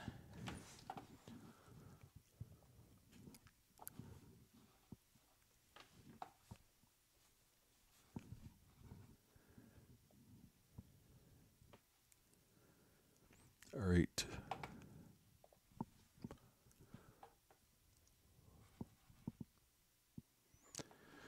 Okay, so let's say I just want to take like all of these tracks. So let's say I have like a range selection across all these, and then I hit A. So let's say if I'm doing it from the beginning, and then as I adjust the range, I could just hit A, and we could just do that for multiple tracks. So let's say if I wanted to extend the range here, and I'm remembering the keyboard shortcut for, but you could just extend the range with different keyboard shortcuts using the nudge, and then hit A again. So so you could do the same thing for multiple or single files. So let me know if that's helpful.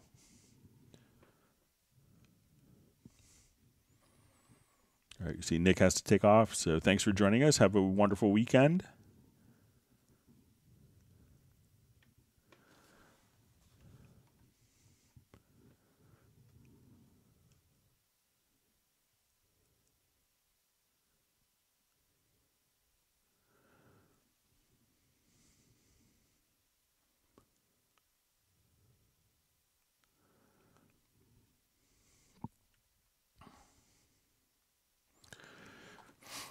All right, so we see a follow-up from Gerald Ely. Says, to follow up on the LFO/tempo track question, I want to add variance to the tempo to add a more human feel to a MIDI drum loop. So there's lots of other ways. I'm not sure if that would actually get you there if it's kind of constantly changing. I mean, not necessarily through like an LFO, but if you do just, even if you wanted to just, let's say we have a tempo track,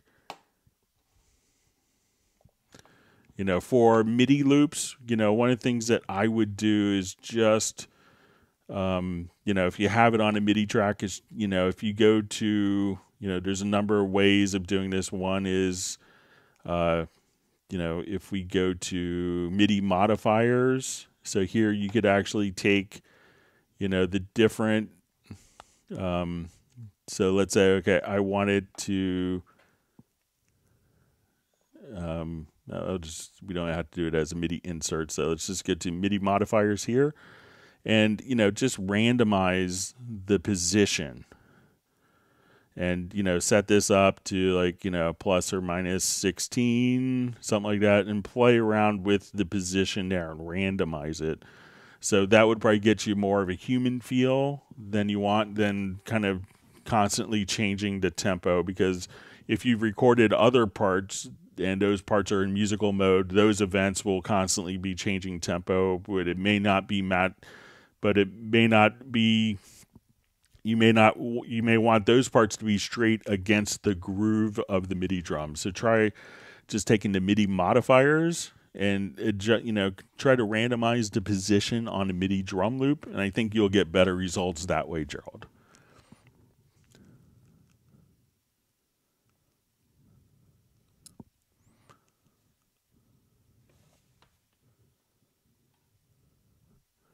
See, according to Wonder and Oz, Netherlands just scored 2-2 in the last minute. So kind of sounds like the Croatia and Brazil match. I'm sure there's a lot of people upset in Brazil today.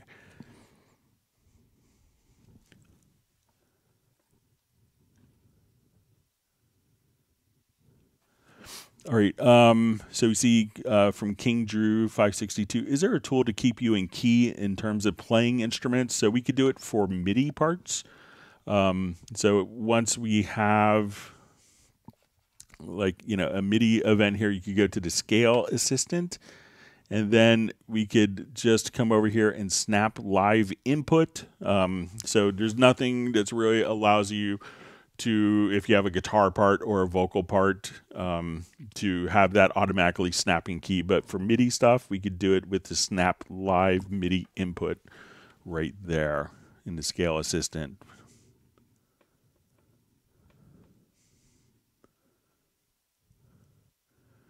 See David M just asking it's okay to ask his questions again. So I'm sorry I missed your question, David. But yeah, please feel free to ask your question. Sorry if I missed it. Let me see if I could scroll back and find it quickly here. Yeah, but David, please ask it again. Sorry about that. So your comment about you don't have a cholesterol problem, so that's good. But yeah, please ask your question again. I'm sorry. My apologies.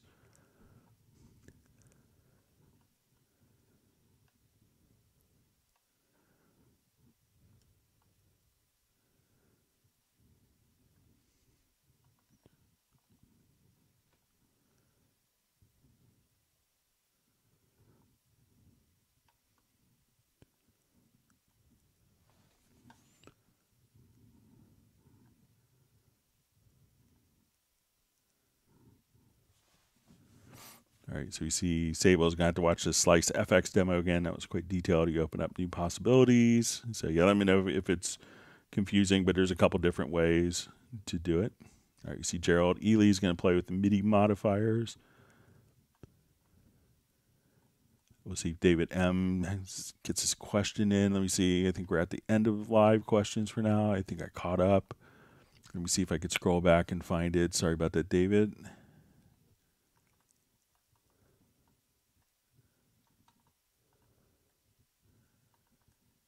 Just scrolling back. I'm not sure how long ago it was.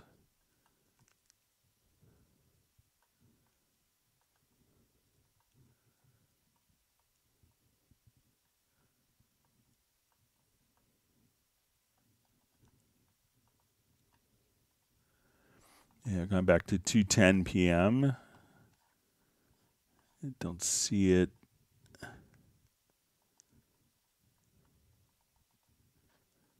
All right, we'll see if we can get David's question in. If not, I'll go ahead and go to some of the questions that were mailed in.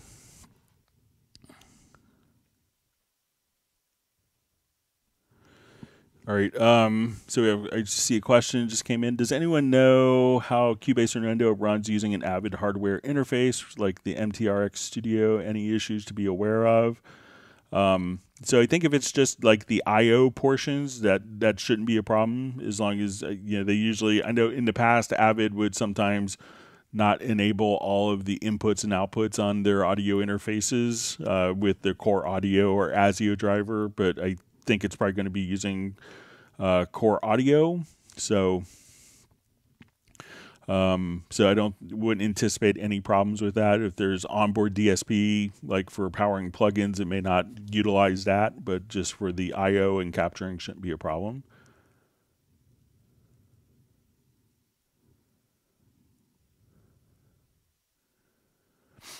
All right, so a question from Val Lee.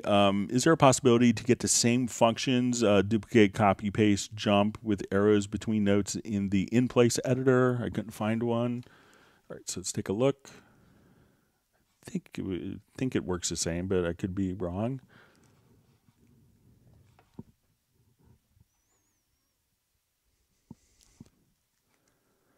Okay, so let's say if I come here.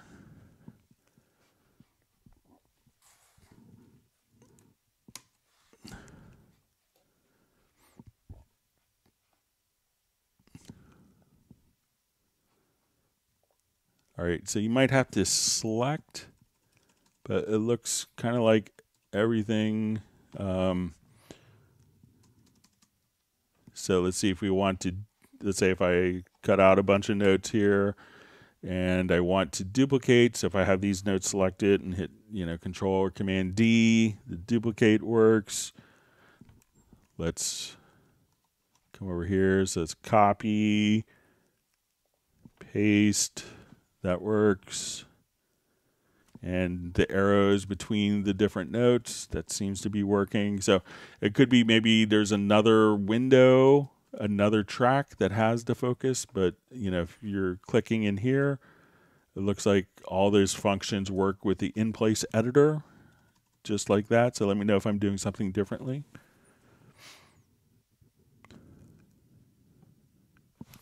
And let me go ahead and close that.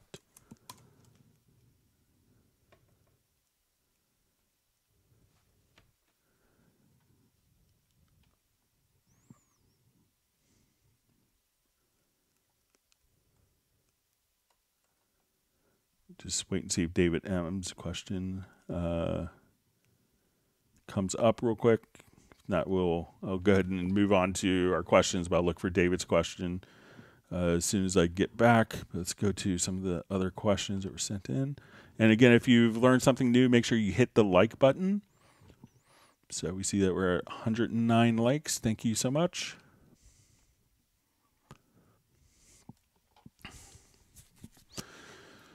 All right, so this is a question was left as a comment on the last live stream. They were wondering if there's a way to flip the sends to faders in Cubase. And I said we could do it utilizing the MIDI remote. So let's show how to do that. So let's say if I want to open up kind of a bigger project. All right, so let's come over here.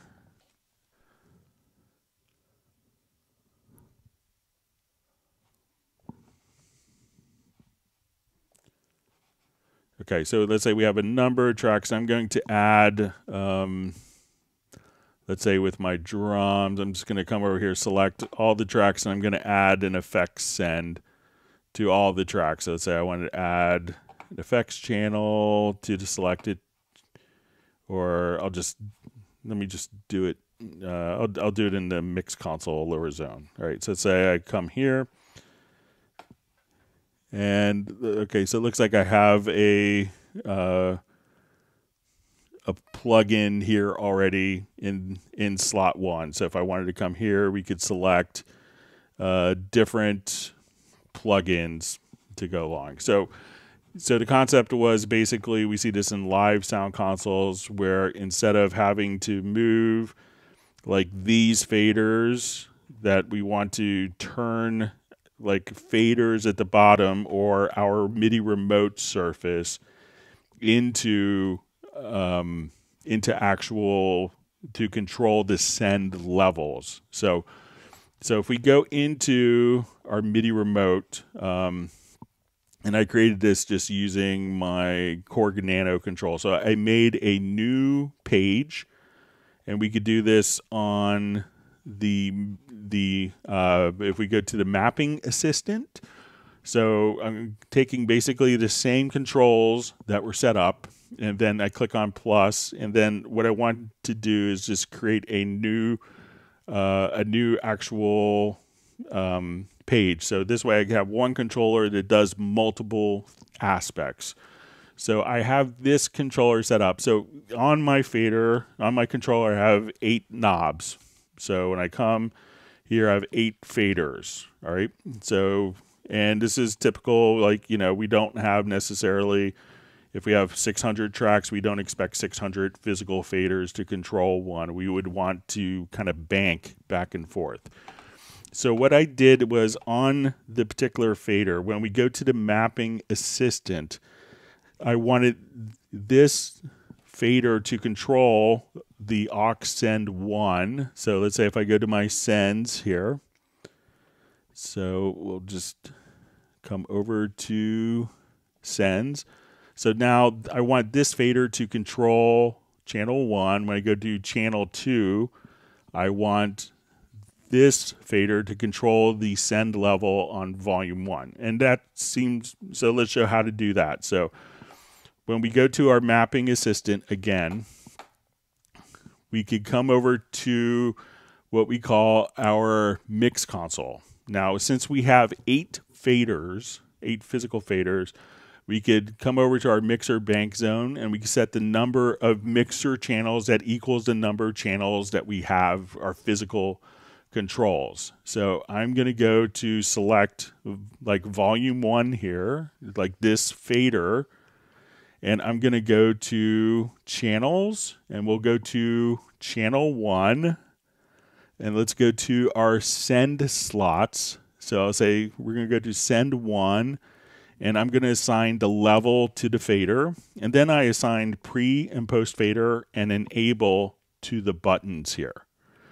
So when I hit this button, this turns on and off the send. I hit this button, it turns it to pre and post fader, and the fader is actually controlling the send level. And I did this for when I go to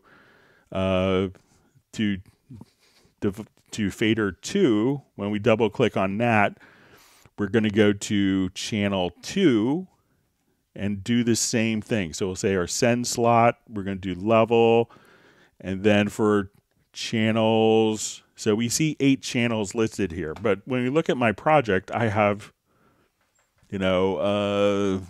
66 tracks.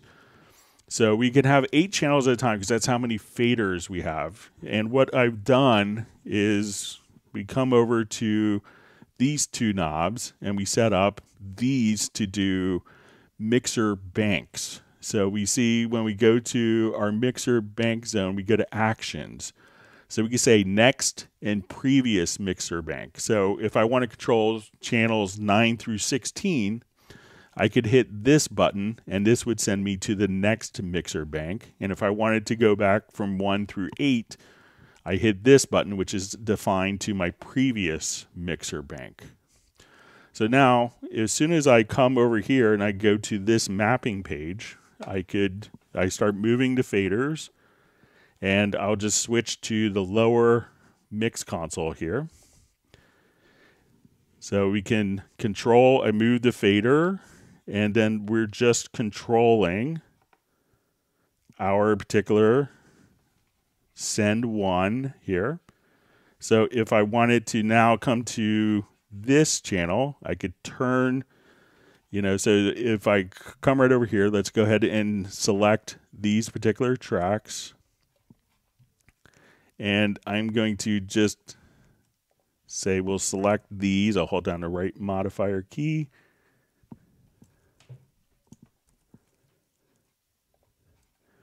And let's say I have these particular sends turned on. So I'm going to come over here, and with quick link turned on, I'm just going to route these to my reverb.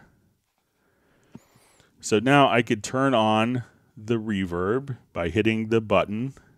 So I'll come here. We could turn on the reverb, turn it on and off for each channel. Let's adjust the level, and then I hit the other button to switch between pre and post fader. So right now I could do, there's my 8th channel. So when I want to control 9 through 16, I hit the next bank button, and now fader 1 is now we've just moved the faders directly there. So if I want to control channels 1 through 8, I hit the previous bank button, and we're controlling those channels, and I could just page through my various banks right here, hitting this one particular button. So that way I could load this particular load this particular MIDI remote setting, and then have that says send 1 to faders, and then as soon as that's open, any track that's selected in the bank, I could just come over there and use the faders to control the send levels. So pretty cool thing that you could do.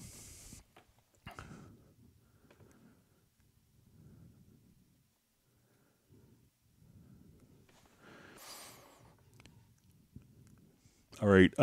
So see question. The comping tool is great when all the performances are identical. We just want to pick the best take at any moment in time. Sometimes the takes are different. For example, I've improvised a guitar solo. We want to grab the best riffs and combine them, often moving them in time.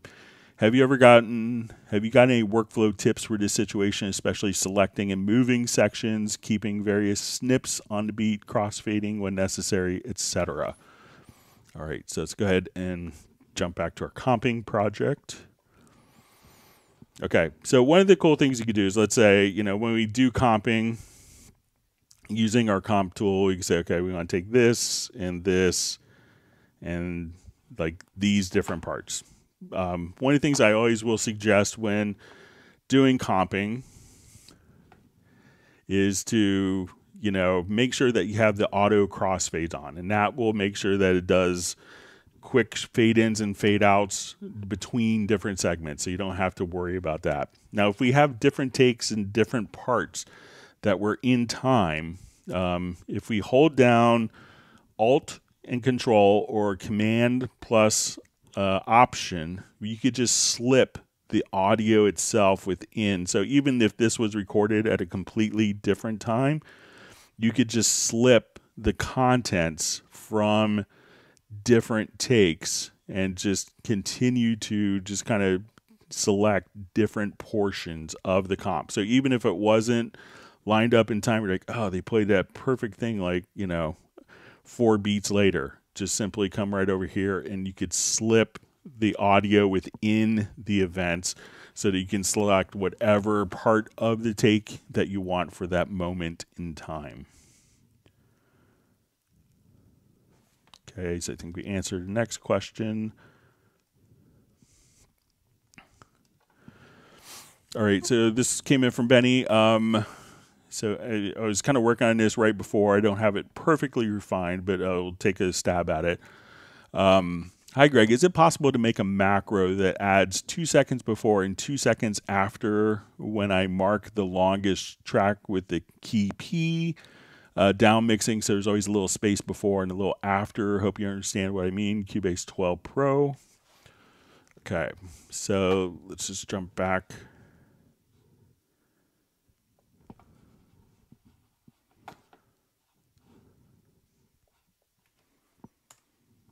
And I'll revert this. All right, so let's say if we have a section, we're starting at the beginning and at the end. I think what Benny wants to do is to add 2 seconds of silence at the beginning and add 2 seconds of time at the end to create just to have a little bit of buffer, a little bit of meat on the bones, as they say sometimes. All right, so I went to kind of a project logical editor, and that's not it. So let me just. All right, and I just went, doesn't like that preset. Let me just open this up again. Sorry about that.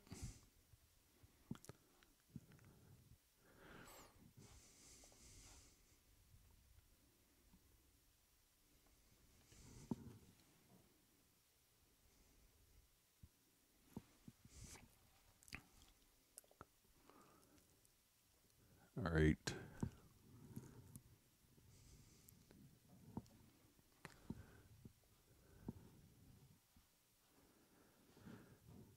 We'll see if this project logical editor likes my preset again. Sorry about that.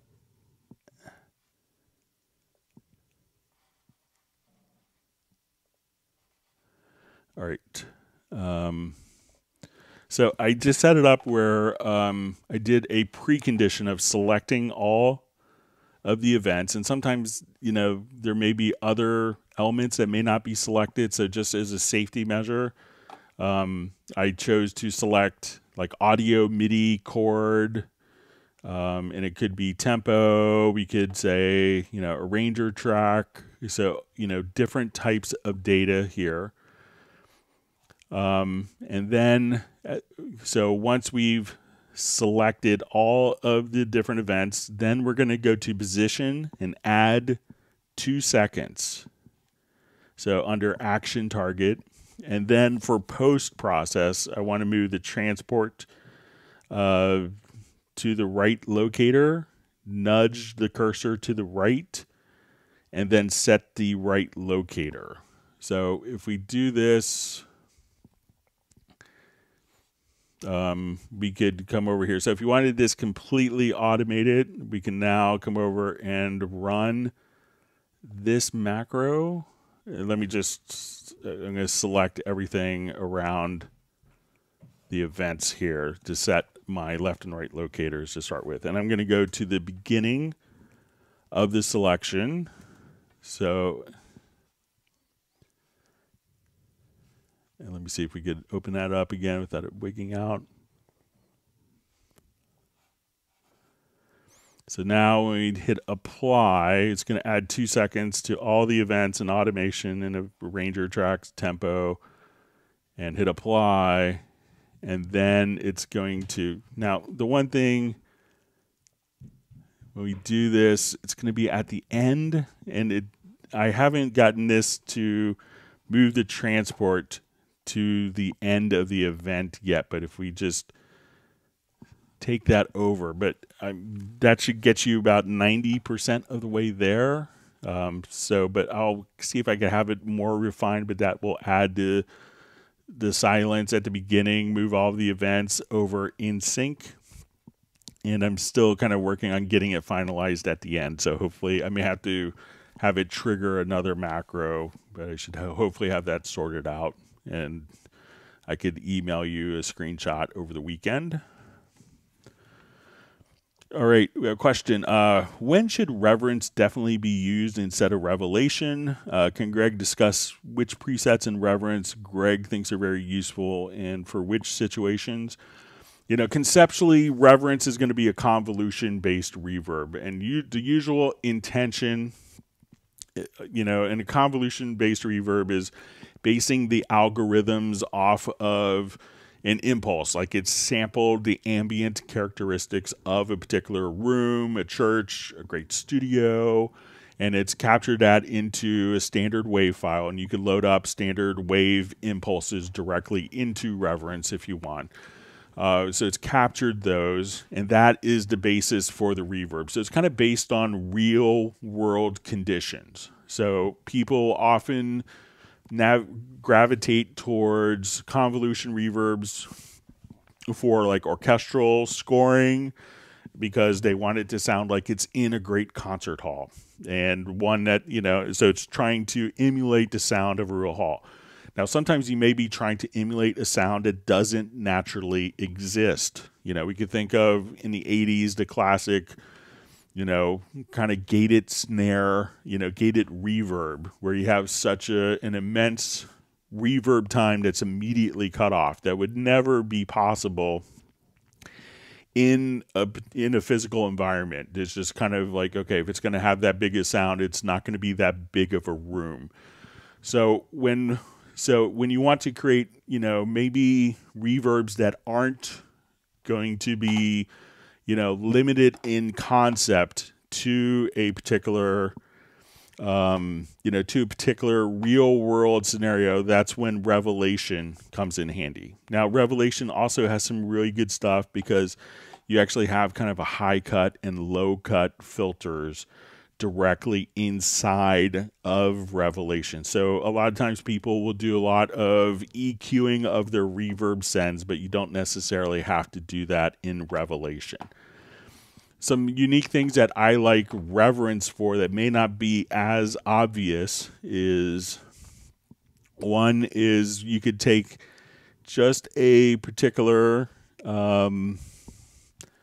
you know, one is you can say, okay, you could audition your different impulses, but there's also the ability to do a reverse reverb. So if you want to do like a, you know, there's lots of songs in the 80s would have this, where all of a sudden you have like this snare goes, you know, and it has that kind of sound, and that was just a reversed reverb, you know, where they reprinted it with reverb and reversed that particular track. You know, think of the third verse of Scorpions' Rocky Like a Hurricane was a great example. So you could take that reverse reverb, and that could come up with some really interesting stuff. Something else that a lot of people don't know is there's great plates inside, because it's not limited to just a reverb of a particular room, but if you wanted to actually have plate reverbs where you could actually get a sense of what the, and plate reverbs, probably aren't the most realistic reverbs, but we all grew up listening to so many records with plate reverbs that we have kind of an affinity toward it. So check out some of the different plate reverbs inside of Reverence as well. All right, so I'm going to go back to our live questions. Thanks for all the great questions. And again, if you learned something new, make sure you hit the like button.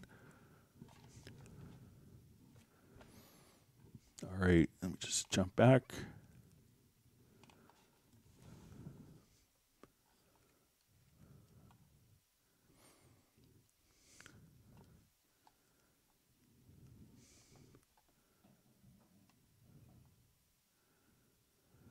All right.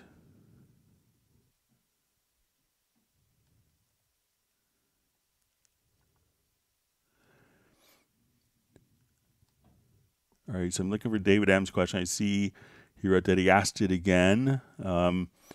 So maybe I don't see it. I saw your comment that you asked it again. Yeah,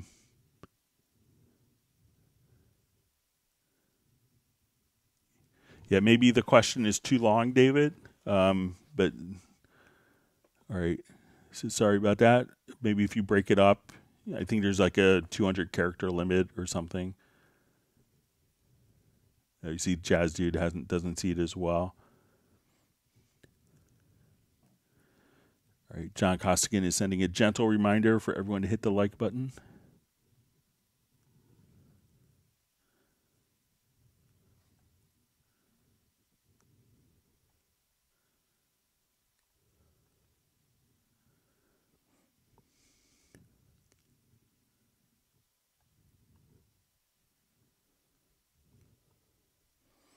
See, Michael Pierce says he loves the slip and comping technique.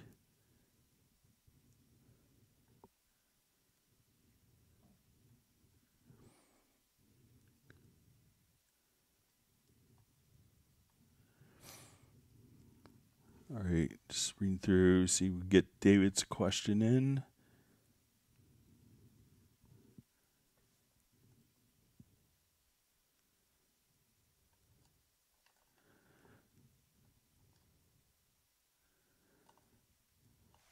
All right, so I think I'm at the end of questions. We'll see if there's any more that kind of sneak in. Maybe David could ask his question and break it up. Sorry, it's not going through. Or if you want to email it to me, David, I could show it on Tuesday's live stream if it's, if it's too long or if it's not coming through.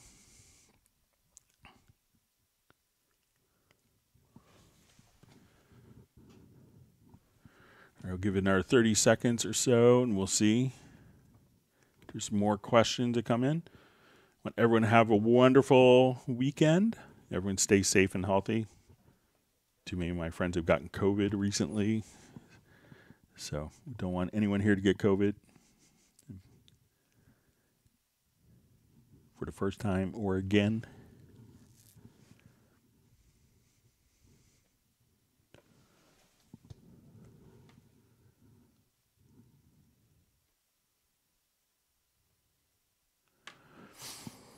Okay, so we see from Tabitha Rasa project, when two MIDI regions touch each other, there are lines across them sometimes, and the notes on the piano roll disappear. What's that? Okay, so let's go ahead.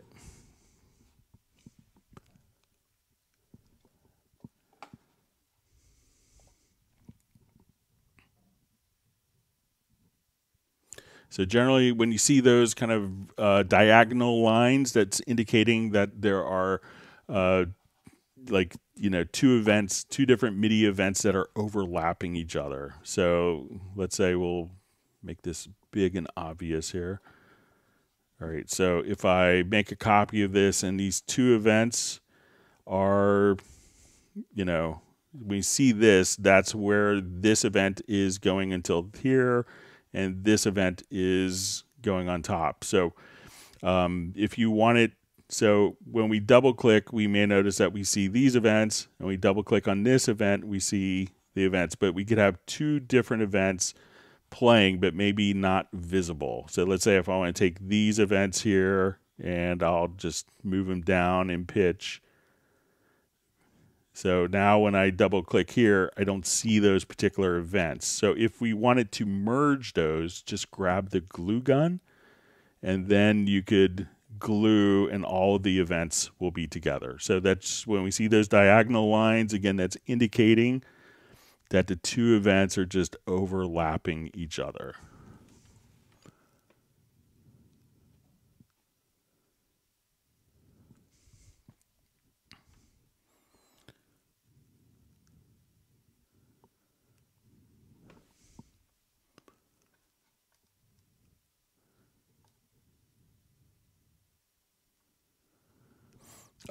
So we see how many VSTs can we put on a track? Is there a limit? So if it's VST effects, you could have 16 insert effects. You have 6 channel strip effects. So we can come over here to the channel strip. So we have 16 inserts here. We have 6 channel strip. The EQ itself can have a pre-section with additional gain and phase and 8 sends. So we could say 16 plus 6, 22, 30. So you could have a lot, and if you needed more, you could then send it to a group and add another 30, send that to a group, add another 30, and it's all delay compensated for you.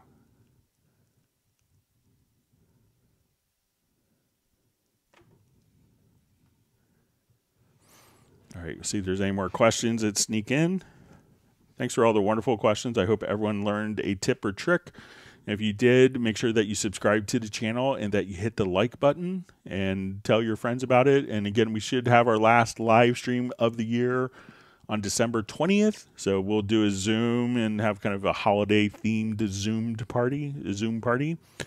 Look forward to seeing new people with that. We'll see if there's any other questions. If not, we'll wrap up.